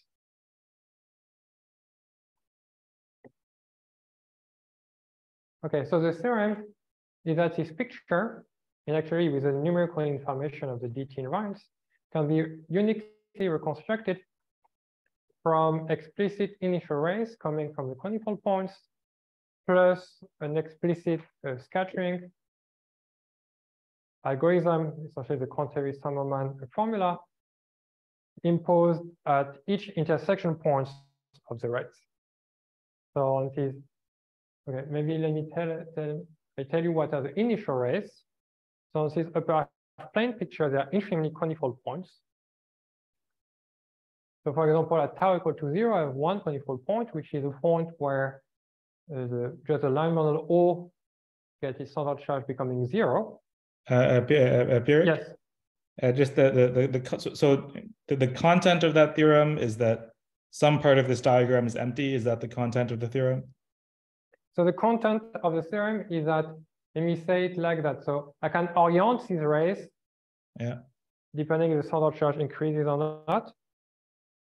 And the content of this theorem is that somehow if you start somewhere, and if you go, let's say, in the opposite from the arrows I put, and you follow, and at an intersection point, you choose one way to continue, and so on. Yeah.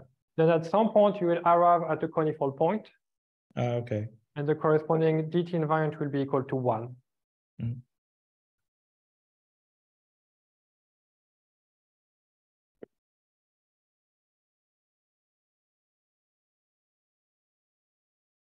Yeah, so it's really some kind of thing that there are simple initial data from which you can reconstruct the full picture. So top of the picture is just get from the chaos. From the Top of the picture. Yes. What's on top is just from the chaos form. Yeah, that's why each time the two rays intersect, you can apply the Kontsevich-Soibelman wall-crossing formula here. Know that these guys are stable since you know. Yeah, that's why it's kind of, yeah, that's why. It satisfies Yeah, that's why you can really show that these numbers, counting these bridge-around stable objects in this Calabi-Yau 3 category, they really satisfy the Kontsevich-Soibelman word processing formula. And so it's really a correct description of what's happening here. What do you mean by the scattering diagram here, this picture? Yeah, just the union of all these rays. Okay, all these rays decorated by generating series of the invariants.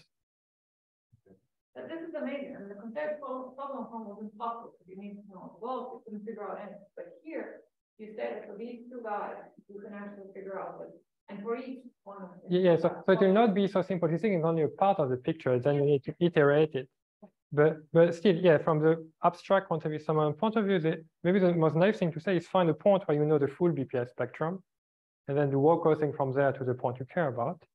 And here it's different in the sense that we don't look for a point where you know the full thing, but somehow if you fix the phase theta, then there are points where the set of BPS invariant of phase theta is simple. So I'm saying like near this conical point, if you move along this ray, there are only one BPS state of phase theta. Yeah. Maybe there are many others of different phases that I don't know about, but they're irrelevant for this picture. So somehow all the complication will come from how the initial thing interact later. Yeah, right. If you were to ask for the BPS degeneracy of an object with some charge, Yes. it's still a very difficult problem, right? Because you have to run. Yeah, that's look at all the possible data and deconstruct all. Yeah, I mean, actually, if you care about an object at a specific point, you can look. Actually, I mean, you know what theta you should take. The theta should be the phase of this object at this point. Then, if you care about the BPS generation of an object of like gamma at a specific modulus, then you know what is the central charge of your object at this point.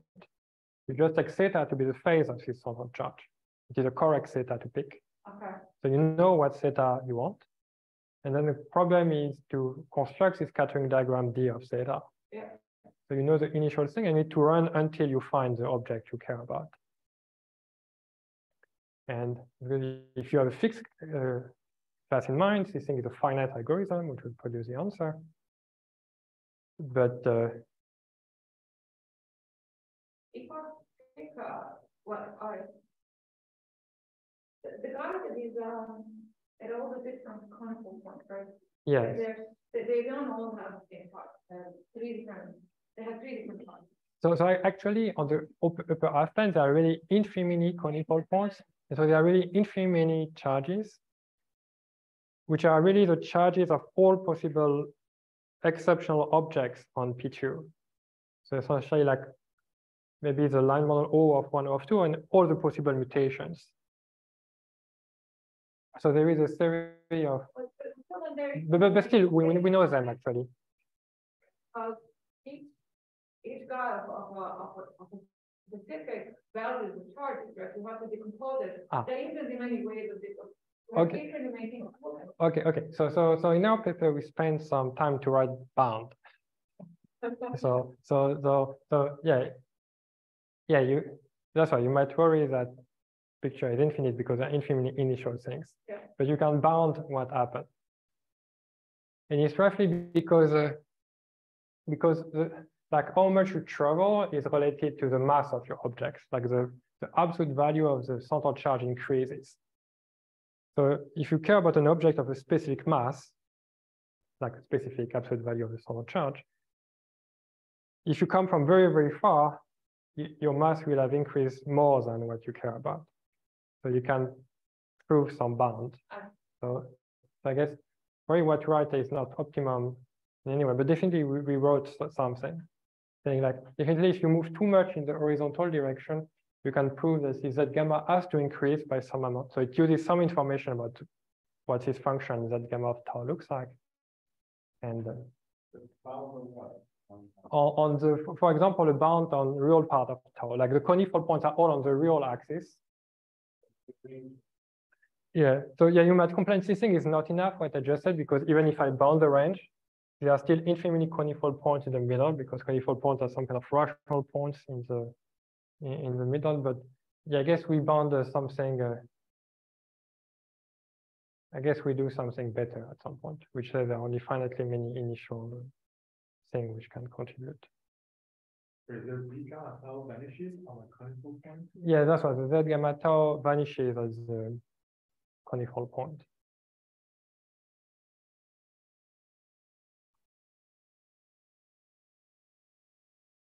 Yeah, so here there are infinite conical points, and for each conical point there are infinite initial things.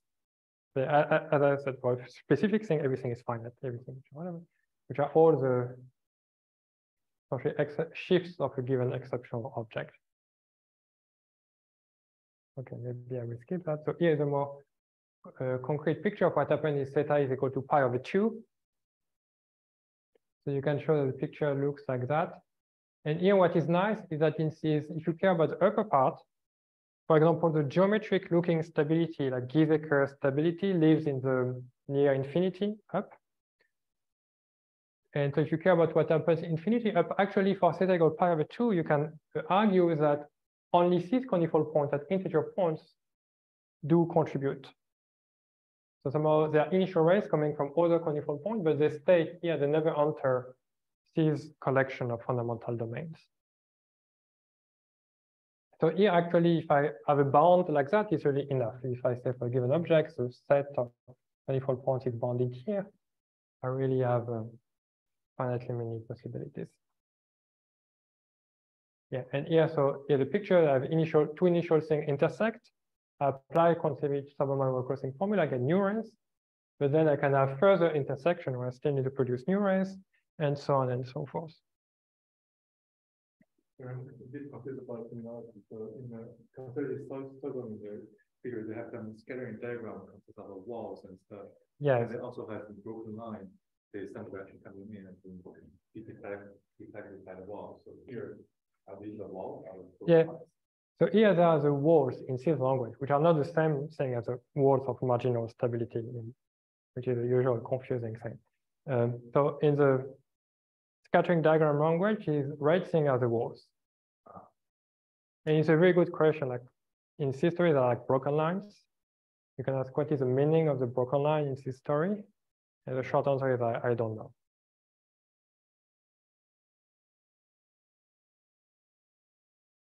And here is the answer for theta equal to 0, which is exactly what Mina was saying. From the 3 different conical points, they all come at the orbifold point.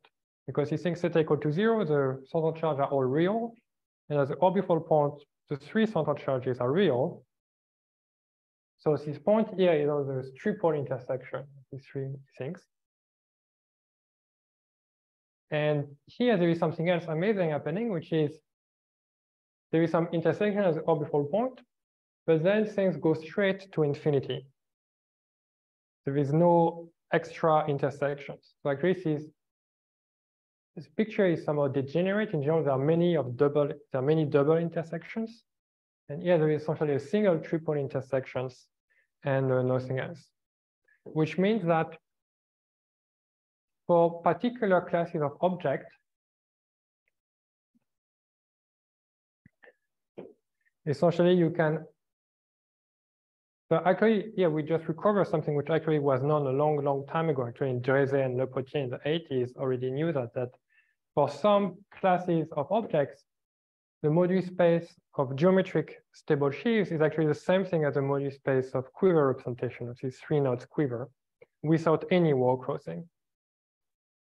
Especially if your object has slope between 0 and -1, can go from 1 to 0 without wall crossing.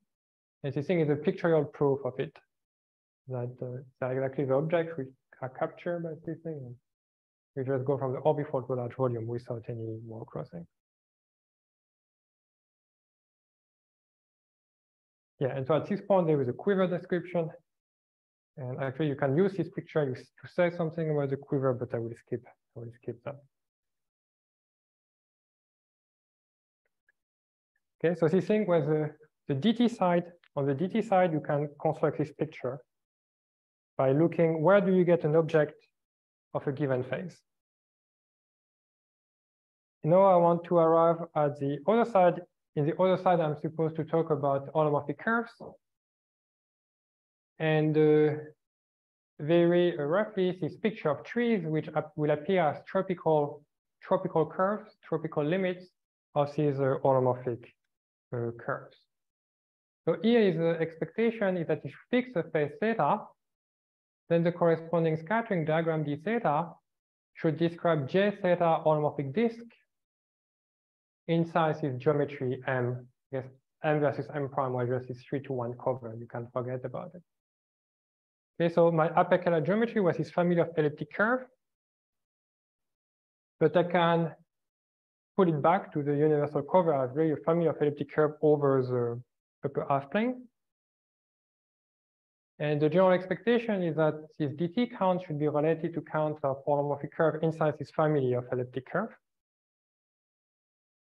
And you can look through the image of these curves through the projection to the base. You get some kind of picture. And the claim is that in some appropriate tropical limit, you should recover the kind of trees that we just described. And to make this thing precise, we need to know something like, as I maybe in general, I don't really know how to define count of holomorphic disks. Maybe I want to do some kind of algebra geometric count of these curves. And for that, I need to know what my geometry looks like for specific complex structures. In general, if I have an apical manifold, I have a twistor sphere of complex structure, and maybe if I know what one point looks like as a complex manifold, maybe I don't really know what another point looks like as a different complex manifold. It might be not obvious to identify which one it is. And here the claim is that for the specific geometry we care about, at least for 2 points, theta equal pi over 2 and theta equal to 0, I know what the geometry is as a complex manifold. For theta equal pi over 2, this geometry is this complement P2 minus E, the complement of the smooth cubic inside the projective plane. It's an affine algebraic variety. But for theta equal to 0, actually I get back an elliptic fibration. Maybe it's something which is quite confusing. So in general, I have I, and for I have an elliptic fibration. But then I count holomorphic curve for complex structure which are like on the orthogonal circle. And what I'm saying is that for one of these points, I get an affine variety, like for j equal pi over 2. But for another point, I get again an elliptic fibration, j0, which actually is the same as this point. So this thing is something which never happens for like X bundles or Hitchin system.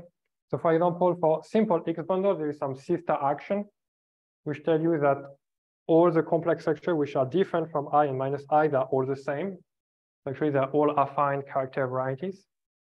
So this thing is related to the 5D origin of this thing, somehow like this thing, the elliptic fibration comes from 4D to 3D compactified on a circle. But if the 4D already comes from a 5D circle, actually there are 2 circles, and you can choose which one you pick. And so actually it explains this kind of strange phenomena that there is some kind of twin torus fibration in this geometry. So in both cases, you can identify what is a variety as an algebraic variety. Actually, it's not just as a complex manifold, but actually these things are just algebraic varieties. So you can do algebraic geometric definition of the count of curves. And there is a theorem telling you that this picture at pi equal theta equal pi over 2 also encode appropriate count of holomorphic curves inside this geometry P2 minus E.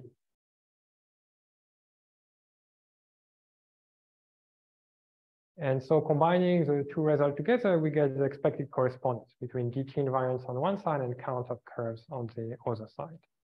Somehow, the difficult thing is to show that somehow there is a same like wall crossing type of formula on both sides, and there are both some kind of initial data on both sides. Okay, so I'm skipping. So, but yes. In this case, you actually know how to count this. Yeah, that's right. So through some algebra geometric trick, I gave some algebra geometric definition of some numbers, which should be the same as if someone gives some honest definition of disk, you should agree with this number. But yeah, definitely there is some precise definition of these numbers, and we prove that they are all the expected properties. And we can prove the same thing for theta equal to 0. So for theta equal to 0, we get a different geometry, not P2 minus E, but it's elliptic fibration. We can count curves inside this thing, and we is captured by this picture. And so for this different value of theta, we also get a precise correspondence. Okay, so this thing has a kind of two precise result. I cannot prove for generic theta because for general theta, I don't really know what this thing is as a complex manifold. But for two specific theta, I know what it is, and then I can curve there and match this picture with a kind of scattering picture on the DT side. I'm probably already over time, right? Should I?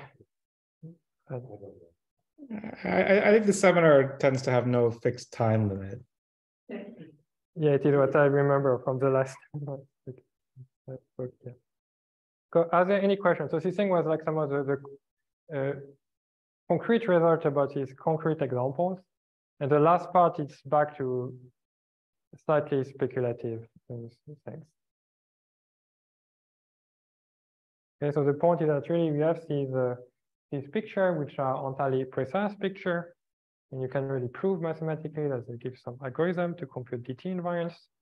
You can prove that they give algorithm to compute some count of holomorphic curves in this hypercalabi geometry. And you can prove these two algorithms are the same. And in particular, you can prove the expected correspondence.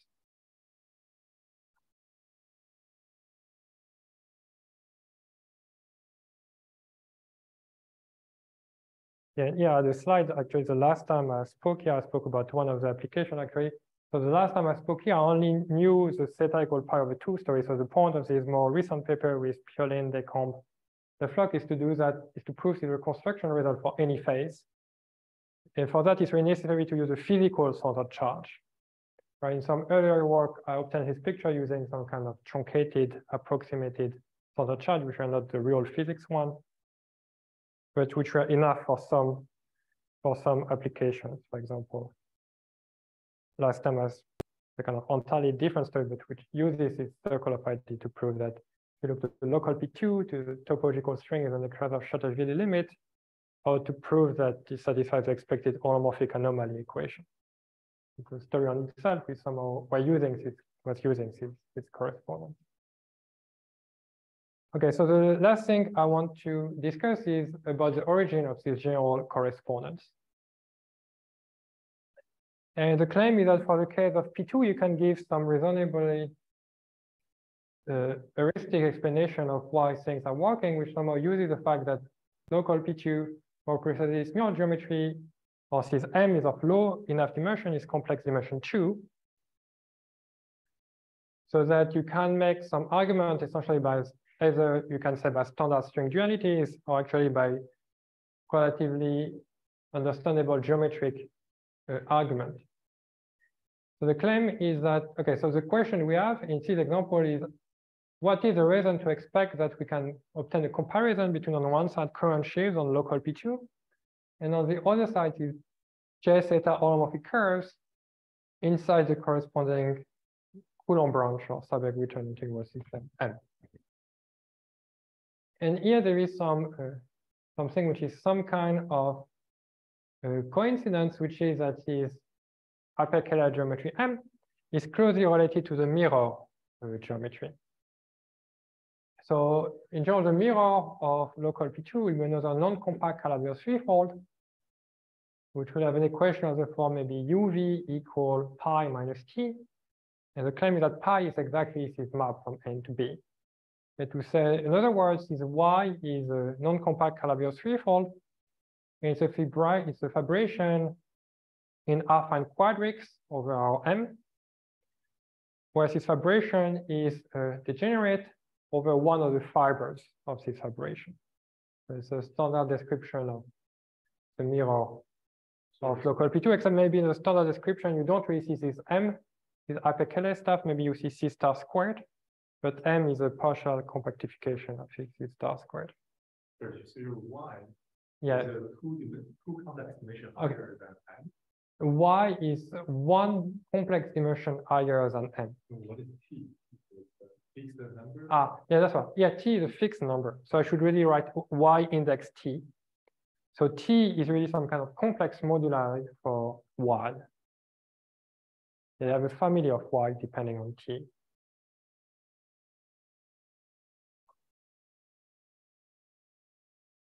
And so somehow you can use that to get some kind of explanation of the correspondence we're talking about, where essentially the explanation is a combination of three steps. Maybe in first approximation, it is two steps, where one step is hyperkähler rotation and the second step is mirror symmetry. Very roughly, because we start in complex dimension 2, our holomorphic curve happens to be half-dimensional, so you can hyperkähler rotate them to get special Lagrangian object. And then it's not so surprising that maybe after mirror symmetry, this special Lagrangian will become some kind of current shifts. So more precisely, you start with some kind of holomorphic disk in this torus aberration. And after hyperkähler rotation, you should be able to get special Lagrangian disk, where the phase of this special Lagrangian is related to this angle theta. And so you start with some kind of holomorphic disk, and after hyperkähler rotation, you get some kind of special Lagrangian, open special Lagrangian. So inside complex dimension 2, but now you can add complex dimension 3 by adding these U and V dimensions. And precisely because these, so you can go from dimension 2 Lagrangian to dimension 3 by multiplying by a circle, which is a circle inside these UV coordinates. But this circle shrink to a point exactly on the fiber where my disk at the boundary. So you can show that actually this open Lagrangian in dimension 2 leads to a closed Lagrangian in dimension 3. So this is probably the fastest way of actually proving this for all the axes, so like canonical bundle or fun. Yeah, so definitely this definitely. Yeah, that's right. So the point, yeah, that's right. And this argument, for example, works for any local Fano you should go through. So the point, I don't know how to turn it to proof because I don't know how to count special Lagrangian. There is some issue why when you do hyperkähler rotation. You should be able to follow the steps and exactly figure out what is the calculation to do just by knowing the symmetry, right? Yeah, I mean, I think, yeah, the mirror symmetry step is fine, which we know homological mirror symmetry. Yeah, that's but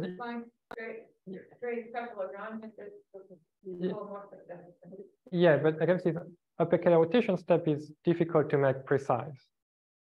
Yeah, we need to know that on the holomorphic disk side, you really count holomorphic disk in a Gromov-Witten way.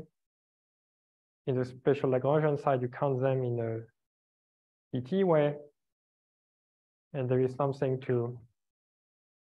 So obviously, like generically, it's okay. Just if everything is smooth and nice, it's fine. Just hyperkähler rotation. Yeah, the manifold is, but maybe the Lagrangian maybe are not, or the disk, holomorphic disk maybe are not. Like maybe a very basic confusing thing is that maybe when you say holomorphic disk, in some M-model picture, it's a map from a disk to your variety, not some embedded thing, for example. So like generically it's embedded, but maybe on the boundary of the moduli space actually it's not embedded. Whereas in the naive picture, maybe your Lagrangian should be embedded. And so yeah, but anyhow, think where one should be able to understand. Yeah, that's right. Yeah, that's yeah. Yeah, so the last step was mirror symmetry. So you close special Lagrangian, you have homological mirror symmetry, and it matches, you get current shifts. Yeah, so that's right. So up to technical details, this thing is saying this correspondence is hyperkähler rotation plus mirror symmetry. And you can say the same thing in some sequence of physics duality. Now I want to say something about the more general expectation where the M is not of complex dimension 2. Or maybe the M is of higher dimension. So in general, the dimension of M is related like to the rank of the original theory, which has something to do with the cohomology of the Calabi-Yau threefold. Can I ask actually about this dimension 2 case? Sorry? Yeah, I have a question about the dimension 2 case. So in the dimension 2 case, as you write in some of your papers, you can do something richer, where you can count higher genus curves and maybe, like even in the skein or something. Yes, yes. How is that reflected in the physical origins of the theory? Yeah, I think you can go, if you keep enough of the physics in dimension 2, you can explain this fact. But what does the... Yeah, at some point you need to use some kind of maybe like let me see, what am I trying to say? You don't want to do the other characteristics, you want to do something else, like the Pioline. That's all. The DT side, I do some kind of a refined version. And my question is, what original fact about the physics led you to have a two-dimensional moduli space, which led you to be able to do that? Is a question like, why is the moduli space two-dimensional here? Or like, how do I use a dimension 2 for the No, how to say, because the dimension is 2, yes, you can do some kind of refined countings. Yeah. But presumably, you should have known that you were going to be able to do those refined countings from the original physics. And so the original physics, like before you did all these reductions, it should have known that the moduli space, if it knew you could do those refined countings, it should have known that the moduli space was going to be dimension 2. So I can say something that, okay, on the DT side, it's always expected, you should always be able to define some refined number rather than to take some virtual characteristic. Yeah, you should be able to take some virtual Poincare polynomial or virtual chi-y genus. So this thing should always exist. The thing I don't know in general is that at some point on M side, I arrive at some point at some higher genus curves. And in this sequence of duality, at some point, probably you need to use something like the, I don't know, Ogo-Iwafa for summation of some statement about higher genus open curves. The fact that it's the same thing as some count of M2 branes with some appropriate parameter, like refinement also. Okay, I see. And the point is that this standard piece of physics, Ogo-Iwafa, is really about like counting open curve with boundary on some Lagrangian in a Calabi-Yau threefold. Yeah. Roughly.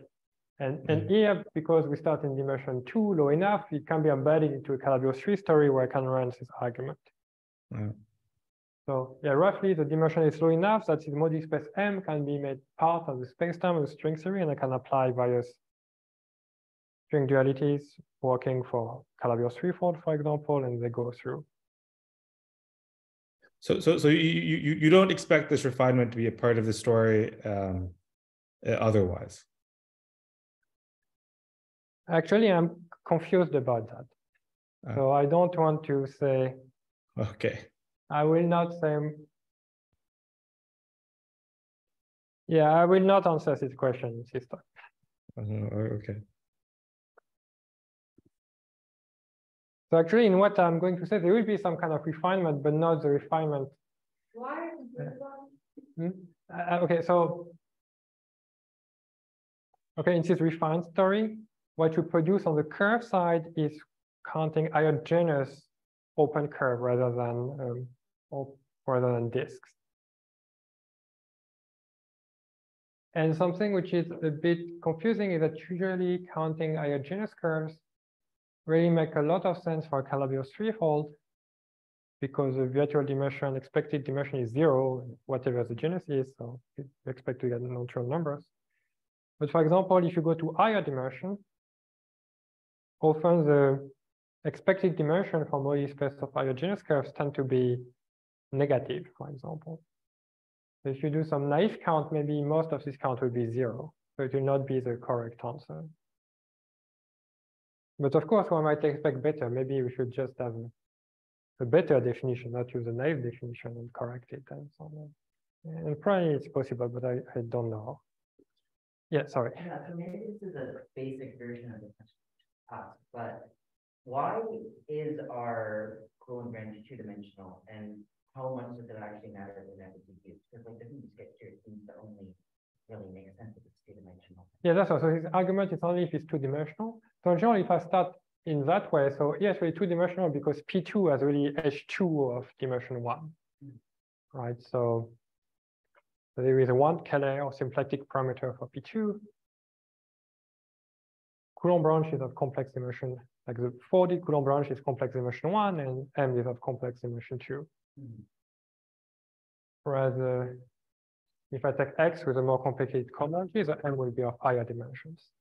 And indeed, his argument only works if M is of complex dimension 2. So these scattering diagrams, like if I have a higher Coulomb dimension. Okay, but still you expect to have a picture like scattering diagrams, where now it will no longer be raised, because it's conditioned to have a fixed phase. It's actually a real codimension 1 condition. So actually this thing will not be raised, but will be codimension 1 loci. So the general picture in some higher dimensional 4D Coulomb branch is that you have like hypersurfaces intersecting along codimension 2 loci and so on. But somehow if you look, they intersect on codimension 2, so if you look transversely to the codimension 2 locus locally, it will look like a two-dimensional picture, rays intersecting and producing new rays. So like somehow locally, the fundamental thing is like two-dimensional, but the kind of full picture will involve higher dimensional things. The expectation is outwards and more complicated. Yes, it's one way to say it, yes. In particular, in higher dimensions, the discriminant locus will become much more complicated. Here it was just conical points, a bunch of points. But in higher dimension, it will be codimension 1 thing. So like generically, it will look like transversally as conical point, but at some places, the discriminant locus might self-intersect, or there can be more complicated singularities. And so it will be more complicated. And actually, maybe it's not easy what happens. Some of the Coulomb branch that ends with dynamic product. Thinking what is that? Dynamic product basically become product of picture. So that makes a lot of sense. Yeah, that's I guess at some point I wanted to think about this. Yeah, the simplest case to go to surface to higher dimension is to just like symmetric product of surfaces. And yes, and maybe I know a few things about that. But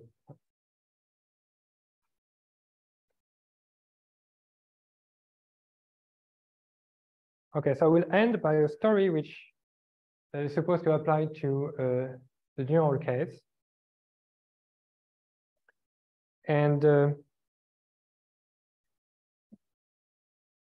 along the way, it involves something called holomorphic Floer theory, which is something that you can do starting with the holomorphic symplectic manifold, and which is similar to what you do when you have a usual, like C-infinity real symplectic manifold.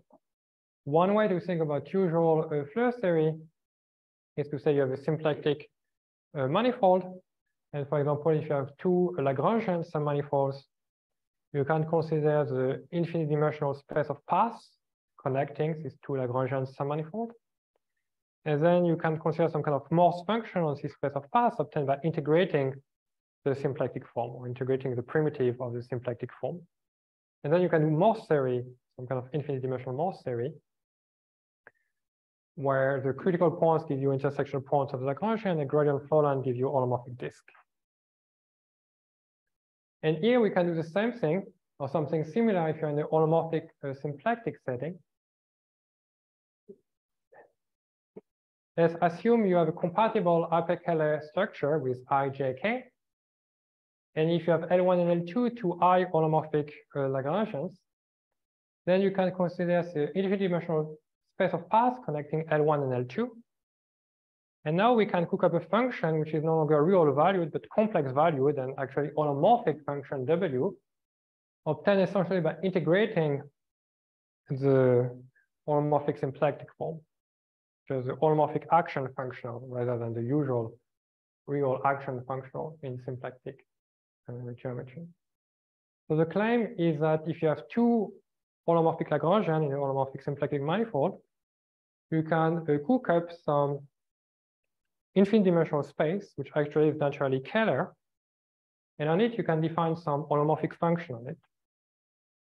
And each time you have a Kähler manifold with a holomorphic function on it, you can view it as some kind of Landau-Ginzburg model. So you can look to the critical points of this functional, which correspond to intersection points of Lagrangians. You can count appropriate gradient flow lines connecting critical points, which should exactly produce these J theta holomorphic curves in the original hyperkähler geometry. And this is Landau-Ginzburg or Fukaya-Sadol story. You count also holomorphic curves with boundary on these gradient flow lines. And if you do that to this infinite dimensional space of paths, it produces solutions to something called the Frutter equation, which is a map from R3 to M, satisfying some appropriate, some kind of generalization of the holomorphic curve equation, which now involves both complex structure I and J theta. What is W? What do I understand what is W? Yeah, W is just the action function. So if omega I were exact, it is D of lambda. Lambda is a holomorphic one form, and you integrate this holomorphic one form along paths. Maybe look at its PDQ, it's the integral of PDQ. And yeah, and so in general, it's not exact, so which means to have it well defined, you need to go to some cover, it's multi-valued, but it's usual. And now each time you have this kind of Landau-Ginzburg model, you can cook up various objects. If you have two intersection points, P and Q of L1 and L2, I claim you can cook up a vector space, HPQ of, let me call it 2D BPA states, because I really think to see this Landau-Ginzburg model as defining me some two-dimensional theory, really some two-dimensional sigma model with target space is space of paths, equipped with this holomorphic function W. The torus we started about Lagrangian was full one also in that complex structure, right? So the torus, yes, is holomorphic in complex structure. So just make sure. Yes. So before you go there, so you have this J theta holomorphic curves. So Yes. analog of the gradient line or the honest gradient. Yeah, so I claim they are honest gradient lines. So actually, in this Landau-Ginzburg story, to make sense of, yeah, what you really do is you have your holomorphic function W, and if you pick a phase theta, you can look to real part of W divided by exponential I theta. You get some real valued Morse function. You can compute gradient flow line for that. In the same way that in usual flow theory, if you compute like gradient flow line for this Morse function, you get holomorphic curve equation. This instant on these are instant. Yes. Is that for two overlapping gradient flow line have the same shadow? Yeah, it's like you have two different gradient flow lines, and you count roughly maybe it's perturbed holomorphic curves with boundary on these two gradient flow lines. Yeah, so this thing is confusing.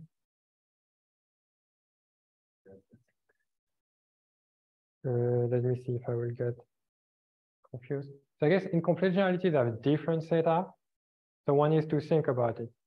So I claim this theta, you need to interpolate between them, and So they are between the same pair of critical points. yes, yes.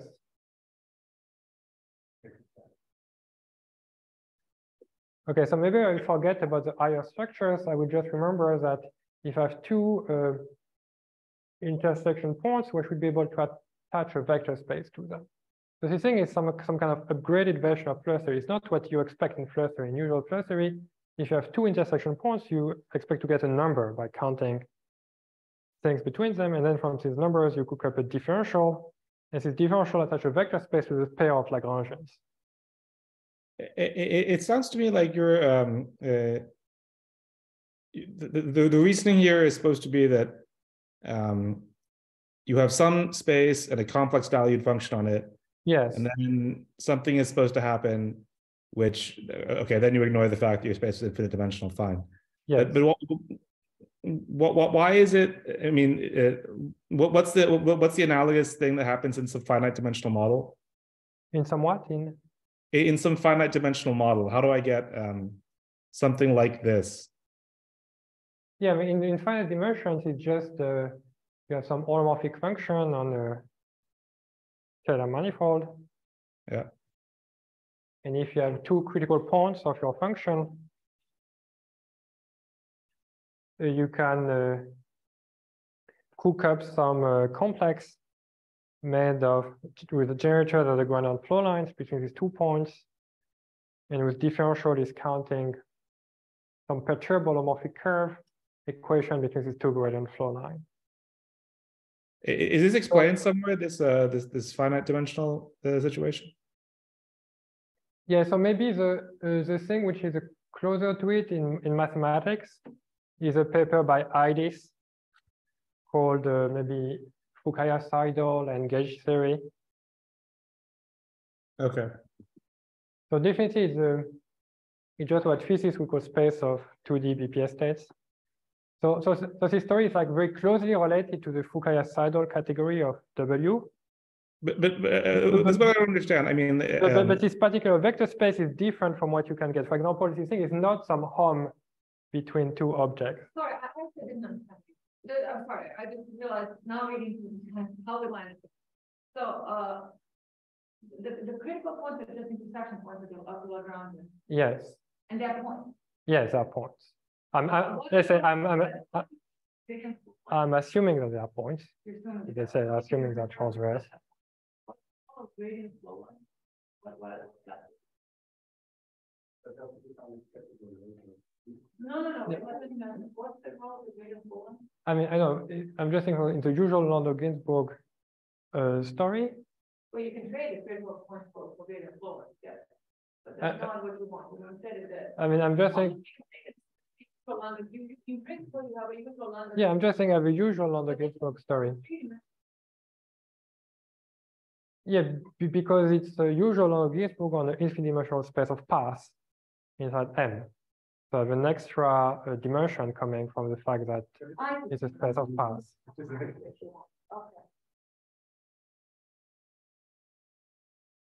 I see. Okay. No, I don't understand. You're Lagrangian, but it's still finite dimensional. Yeah, that's what. But no, Yeah. then I don't follow. Yeah, in this picture, there is no infinite dimensional Lagrangian. I mean, you could introduce them if you want, but in the way I describe it, they are not. I mean, They are not there. One that gives a model with an infinite dimensional target, but then Lagrangian is also. Yeah, that's correct. So what happens? Yeah, that's right. So you could do that, and you'll get some kind of category, like Fukaya-Seidel category, a category of branes, which would be maybe this category. But yeah, I'm first starting with something which actually is simpler, even if it's maybe not the standard thing. It's just saying from the 2D point of view, P and Q are 2 vector, and I'm just looking to the space of BPS states on the real line. I mean, but somehow it enters this definition. So the only class of divergence is equivalent. yes. And if your target space is high dimensional, well, then map from a disk or wherever to a higher dimensional space. I wouldn't get something free. So you're doing something. No, but it is from a disk to a space of paths inside M.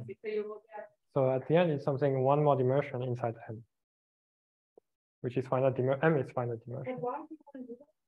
If my Lagrangian, if my M was finite dimensional and my Lagrangian is finite dimensional, why do I need to do that on my direction? Yeah, it just something that. Yeah, that's it. Just something that you can do given some holomorphic symplectic geometry. Yeah, and now I explain RF to the point, which is I claim that there is some relation between the DT invariants of BPS spectrum of 4-dimensional semi, and I want to claim there is some relation with holomorphic Floer theory of this integrable system or Coulomb branch.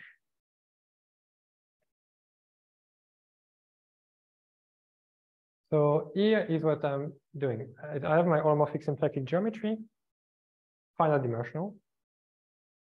Inside it, I look to two finite dimensional Lagrangians, which are two very simple. One of them is a torus fiber. It's a fiber of my torus operation. The other one is a section of my family of tori. And I claim physically, well, generality, there is always such nice section which come from the cigar boundary condition. I put my four-dimensional series on the cigar geometry, and if I reduce a circle to a point, I get a 3D series, which is a sigma model valued in M, by definition of the 3D Coulomb branch. And at the end here, I should get some boundary condition coming from the tip of the cigar, and you can argue that it corresponds to some section of the Hitchin vibration. Roughly one way, a simple way to understand that is that yeah, so one needs to be careful if you do some mirror or not. So here I don't want, here I really want the kind of mirror of BCC, but not even mirror of BCC, I want mirror of O, of the trivial. Yeah, that's right. So here I don't want BCC. And here what I'm doing is really naive that there is a torus of the integral system. I really think about having the holonomies of my 4D gauge field around the S1. And I'm just saying if the S1 goes to a point, it means that my holonomies have to be trivial. So I just get inside the torus, I just get the point 0, which is trivial, like the trivial gauge field. So indeed, if you do some mirror or T-dual, maybe you get something else, but I really want C1. Okay, so here's a very rough picture. And now, okay, I have these two Lagrangians which have a single intersection point. So it's a fiber and a section, a single intersection point, which sounds maybe boring. But still now I want to run this holomorphic cluster for these two Lagrangian L1 and L2. So I look to the infinite dimensional space of paths between L1 and L2. And I look at this holomorphic function on it. And I ask, what are the critical points? So before I say the critical points where the intersection. Yeah, that's right. It will just what I would say in one moment. And it's here where it's completely natural, actually. I'm just,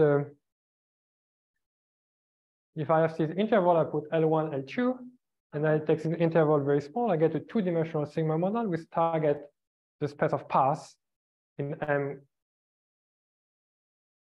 with appropriate boundary conditions.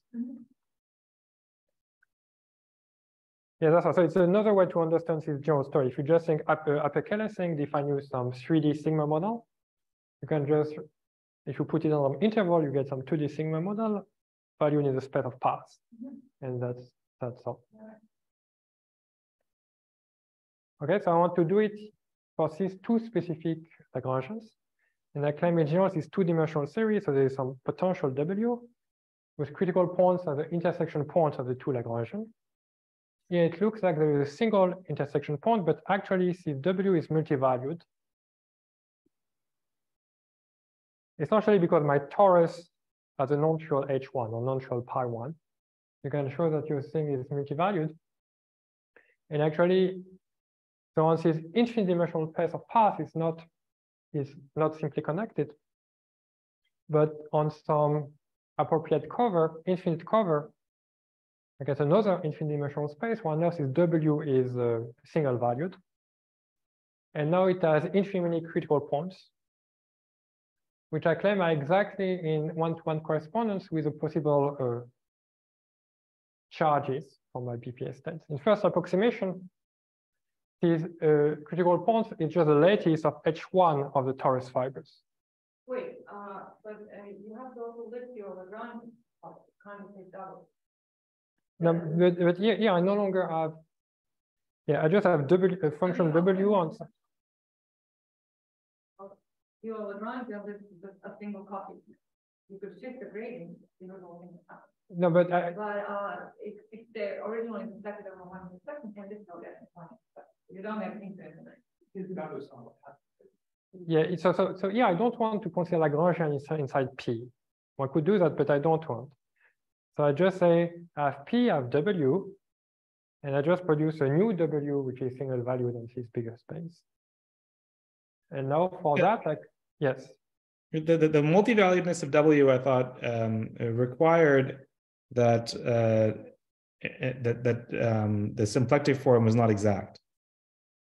So I think it's not actually. Let me think. Yeah, you. It's not a trouble. I mean, you have a W which is multi-valued on the Lagrange. That's not a problem. It doesn't have a Lagrangian. Yeah. Well, one and L2. But there are like there's L1 and L2 tell you which land are in the column. Yes, exactly. If I fix two Lagrangians, I get a single Landau Ginzburg, and then I throw them away. Okay, so you just okay. Yeah. So let me think what Vivek is saying about non-exact. Let me think what.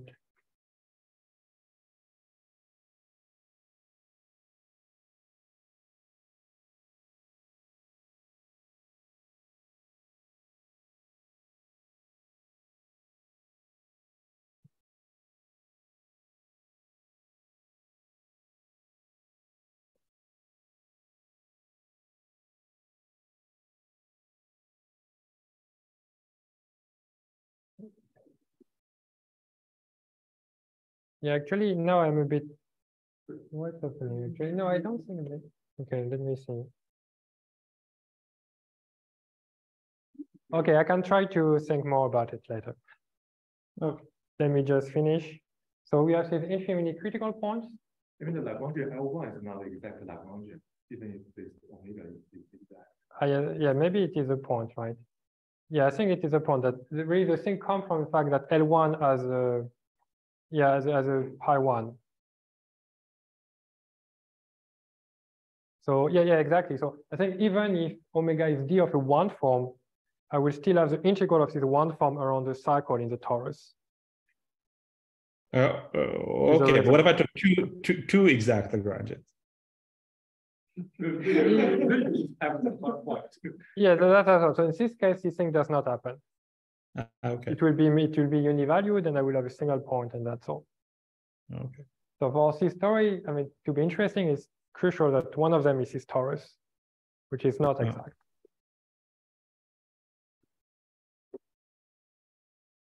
Yeah, and now on this picture, you can view that as some kind of infinite-dimensional Landau Ginzburg model.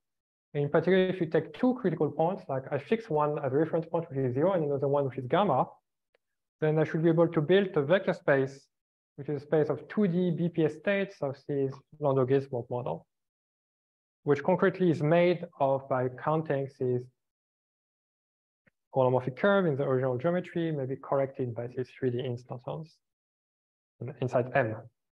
It's like usual Landau Ginzburg, but inside this space of paths. And then the conjecture is that you recover your space of BPS states that way. That your space of BPS states, if you care about a specific class gamma at a specific point U, you can look to two Lagrangians, the fiber over this point and the section, and then you run this infinite-dimensional Landau Ginzburg story on the space of paths between these two things. And the conjecture is that it's one way to extract the space of BPS states from the Coulomb branch geometry, Becquerel geometry. And if we want to, I can forget the vector spaces. If you just care about numbers, like forget the 3D instances, just remember holomorphic curves, get a statement which is similar to the one I was talking about before. And here is a very naive physics argument, which just you start with 4-dimensional on a cigar. And on the end of the cigar, you want your vacuum to be U. It's a point in your Coulomb branch, it's your 4D vacuum, so you want all your field to go to the vacuum. But you impose your field inside the cigar to be of charge gamma, just states of class gamma. And so by definition, BPS states of charge gamma in 4D, there's this configuration which whatever, minimize energy. So what do you mean by this, the 4D picture law, BPS? Yeah, I really think to BPS gamma some kind of particle in the 4D theory. And I think of this particle as just sitting inside near the tip of the cigar.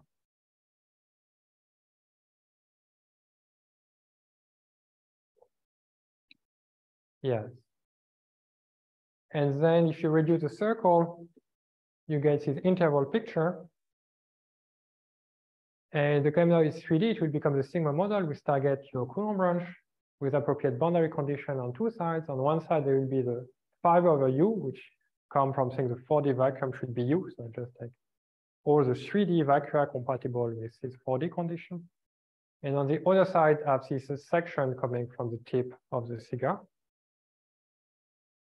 And in the middle, I should have things of charge gamma, which geometrically translate into some homology class condition. So this thing is a 3D description, but if I reduce it to 2D, I get this 2D sigma model valued in this space of paths. And I get this Lorenz-Ginsburg-like description. So your gamma is labeled, gamma is labeled in the tip or the body of the Yeah, actually gamma is really labeling the interior. It's like the charge contained in this region. So actually one way to reformulate this thing, and it will be my last sentence, which was actually my original motivation to think about that is, there is two wall crossing theory. One is a two-dimensional Chekhoty-Vafa story, which will apply typically if you have some Landau-Ginsburg potential.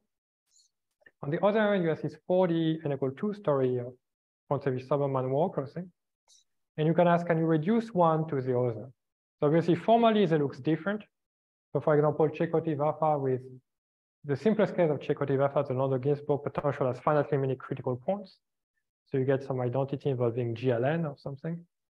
Whereas in Kontsevich-Soibelman, it seems to involve like algebra of vector fields on the torus. So definitely they both fit into a common algebraic structure, but the question is it true one is really a special case of the other in some appropriate sense? So in one way to answer this question is that if I start with the 4D n=2 theory, can I cook up some n=2 2D theory such that the 4D BPS becomes the 2D BPS? And here the proposal is that this 2D theory is this Landau-Ginsburg model with this infinite dimensional target space of paths to the Coulomb branch.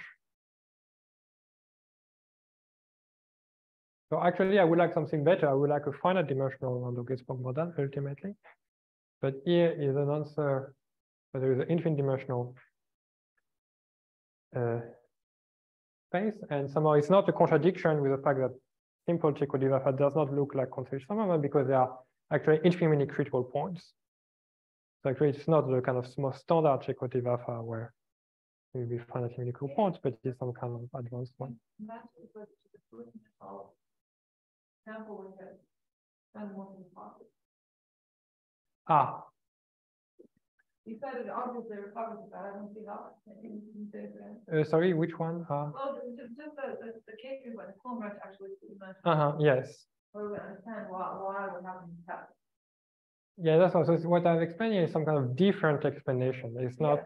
It's, yeah, I don't know a simple way to compare them. So they should be somehow compatible, but I don't know like how to go from one to the other in a simple way. Somehow. So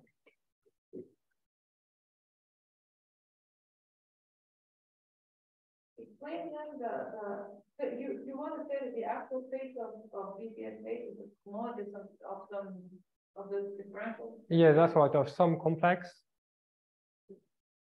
where the objects has some kind of holomorphic curves and some differential involving some maybe 3D instantons. So maybe something a bit confusing is in the previous story, I only talk about holomorphic curves. I did not talk about complexes or differential or vector spaces. So here, if you forget the instanton corrections, it's just gradient lines in the Landau-Ginsburg model, which are holomorphic curve in the integrable system. And it is what I was talking about before, just holomorphic curves. Right.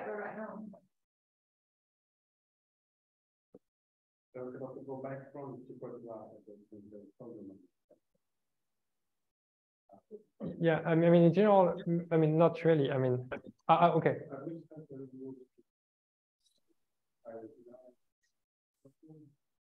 I mean, I know. I mean, yeah, it's one way to produce some kind of 2D theory, but not every 2D theory will come from such very complicated 4D construction.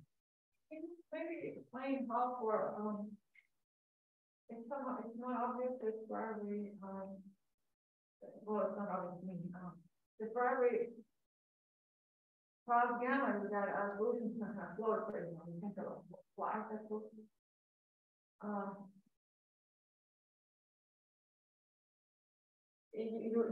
I mean, yes. Telling us which Floer equation. Yes. Is that obvious? You say it's obvious. Not. Why is it obvious? I don't know if it's obvious. I'm saying there is some.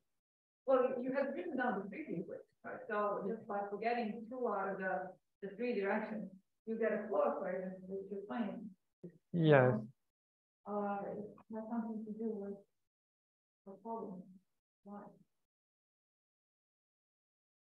I know. So it's. Yeah. In the setting where you have a geometric understanding on the full picture, on the I mean, so yeah, there is some understanding. Like on one side, gamma. I mean, gamma is a geometric. I mean, this charge lattice, so the geometric meaning. It's really the first approximation is the first homology of the torus fiber, and so it's exactly the. It happens to be exactly the fundamental group of the space of paths. So I'm saying like geometric in 4D to have a given electromagnetic charge gamma. From the 3D picture, it means that it's the corresponding path as a given homology path. The entire part. Right. That's a great part of the market. But the entire torus phases. I mean, the torus does not shrink. I mean, the torus is there, but I impose my gamma to go to a specific point inside this torus. So. Yes, you say the brain has. You just use some of the integral pictures to get that. Don't yes. Really, yeah, that's what. No, you actually do honestly want to think that you have a 4-dimensional theory over there. Yes. Which in some limit reduces to. But if you have that disk, that's probably you do want to have an omega background. So yeah, I think it's very important. I don't want the omega background. Yeah, it's very important. So definitely people have considered this geometry in many different contexts with the omega background. And I don't want the omega background. If you get the omega background, you cannot get this picture because, yeah, you get various stories that, I don't know, lectures. Yeah. So, yeah, the point is that yeah, if you turn on the omega background epsilon, then, for example, the torus fiber will no longer be an okay boundary condition for the omega background. And actually, it's something very interesting that I do not fully understand, but I understand partly, which is, so this story should be the limit, some limit epsilon equal to 0 from some half omega background story. Yes, and definitely the picture where people turn the omega background, half omega, like omega background on the cigar. But then, yeah, they cannot put something like a torus fiber because it's a wrong complex structure. But they can put some, and in general, you need to make some choice for what kind of boundary condition you want there. And for example, like for class S theory, there is, like if you pick a basis of homology on your curves, then for example, you can ask, I don't remember the exactly condition, like you have some kind of Fenton-Nielsen coordinates, and you can ask half of them to be 0, maybe. It's one way to cook up a nice Lagrangian into M, but which is Lagrangian for the correct complex structure compatible with the half omega background. And I think it has been checked. Again, there is some cryptic remark in some paper by Jörg Teschner that if you take epsilon goes to 0, actually this kind of brain becomes the torus fiber, which is a very non-trivial limit. Usually what people do when they take the omega background, there's this section S. So if when I have epsilon equal to 0, they take another brane L epsilon. And usually the L epsilon looks like that.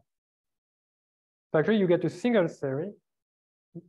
And you know, C thing is usually the whatever, the maybe in the Krasov-Châteauvieux story where you quantize some system and the various and C thing are like the states or something. Yeah.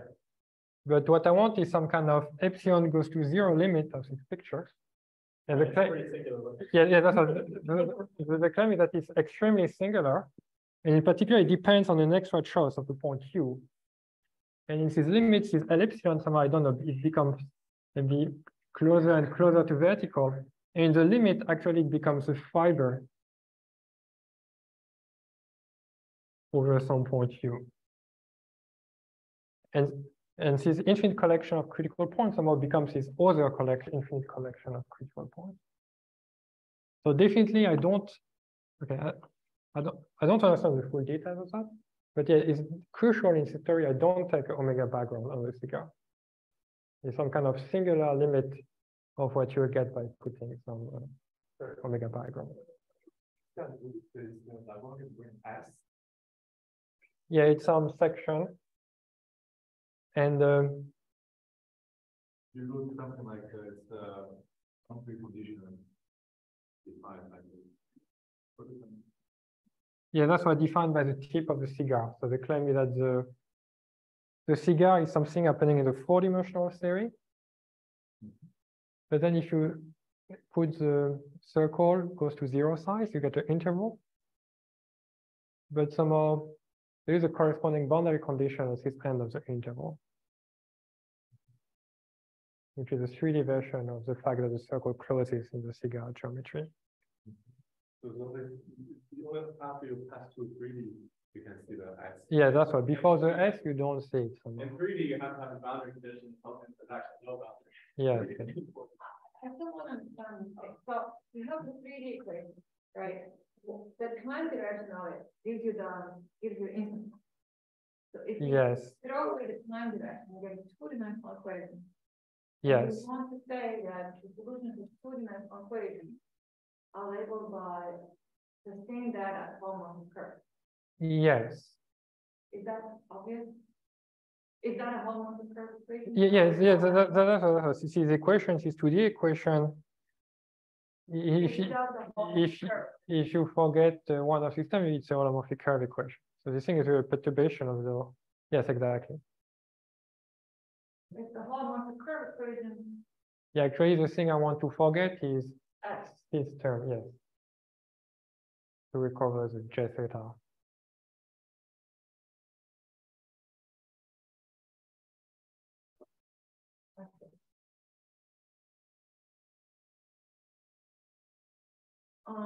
But okay, yeah. So now then you don't understand anything else. You say,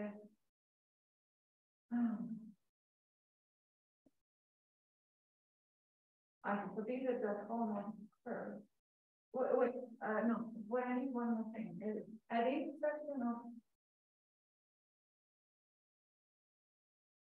Yeah, maybe there is something. I understand why with the dimensional longitude of model. So. Yeah. We recovered the holomorphic curve, and that's what I mean. Yeah. It sounds good. But the intersection of L and S is not the space that. Yeah. So maybe I put too many boundaries. Okay, so maybe there is okay. Yeah, so there is something that I did not expand, right? That okay, I have a space of curve like that, and somehow that's all. Maybe the confusing thing is that I claim that at the end it's reduced to holomorphic curve with boundary on L, not on L and S. If it's the confusion, yeah. So the point will be that actually this holomorphic curve with boundary on N and S can be rewritten as something with only boundary on L. And it's related to the fact that S is actually topologically trivial because it's just a section on the base, it's just on affine space. So actually there is a picture. Okay, here is a picture that I drew somewhere. One point. the fact that S is homological serial doesn't. I think S in particular non-compact. Yeah, so I claim that, okay, the solution of this Gradient-Floer equation is some kind of one parameter family of paths.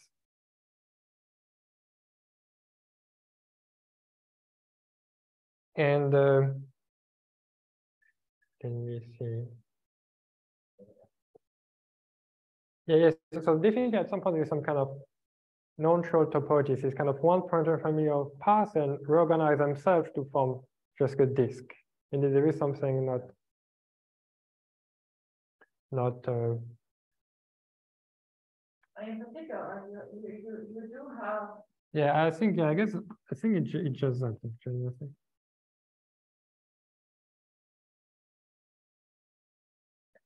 What it sounds like, if you don't have much choice. You somehow want to map all, you want to pick a funny boundary condition where all of S gets met usually, right? If you in that R2, yeah, it's a disk, it should be there. I mean, in your picture, the R2 is actually a strip. yes. But I think what you want to do is you want to map, instead of like mapping half of, so that strip is biholomorphic to a disk. Yes, exactly, with two things. But I think what you want to do That is shrink. Yes, exactly. Exactly. So then you're back to curves which are actually constant. So that does make sense. Yes, I think. So you have to explain why does S shrink to a point. It's by the curves you're counting that the S has to shrink. You want curves where instead of like half the boundary mapping to S, the half boundary maps to a point. Yes. So why is that? And then you're done. It looks great. Yes, yes. So yeah, the holomorphic curve equation level I would have to think, but I can topologically because S is like topologically trivial. There is No, I don't think you can say that. Yeah. I don't think that makes sense. People do Floer theory with non-compact with Riemann all the time. For some reason, you're mapping the section of the boundary to a point. And you probably want to map it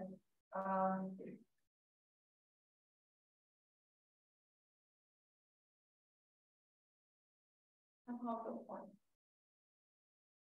It could be that you have.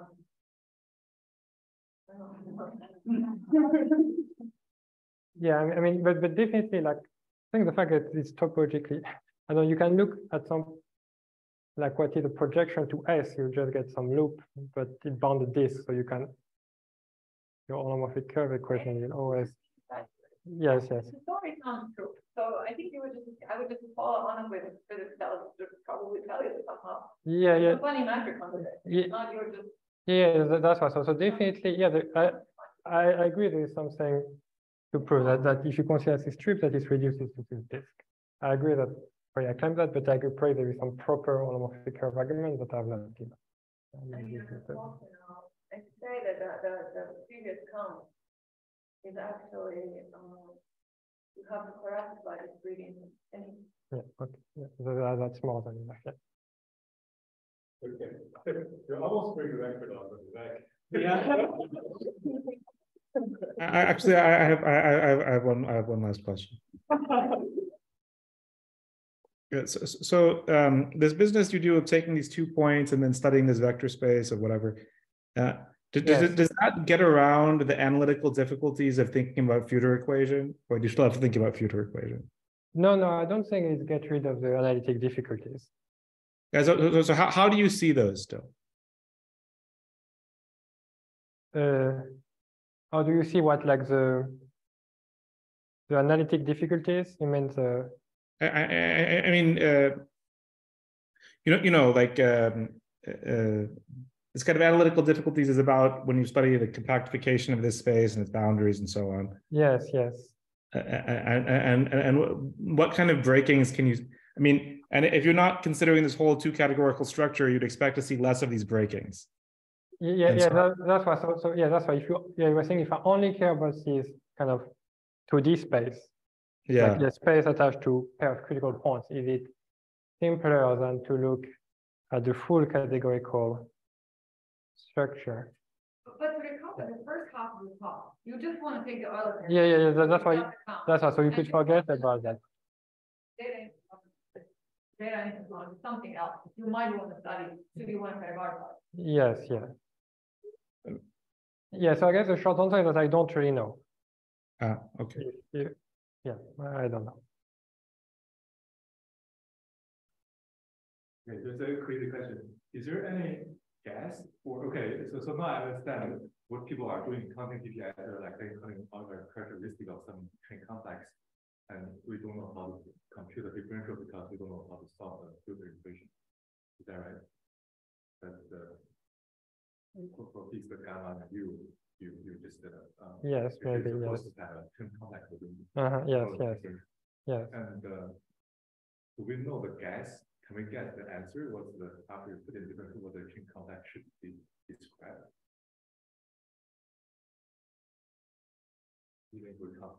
Yeah, I don't. Yeah, I think I don't know that either. So yeah, indeed, like what is the simplest non-trivial example where this instance equation should really matter? I'm not sure. It may not also have any. It may not be. Yes. So definitely it's related to this categorified Kontsevich-Soibelman formula. So there is some paper by Hassan Khan and Craig Moore. I think they claim that to have a categorified, I think even for Chekhov-Vafa, to get some kind of categorified version of the Walker-Tank formula, you need to have some non-trivial differentials. But yeah, I've not, yeah, it's like some obvious question that I don't know the answer to either.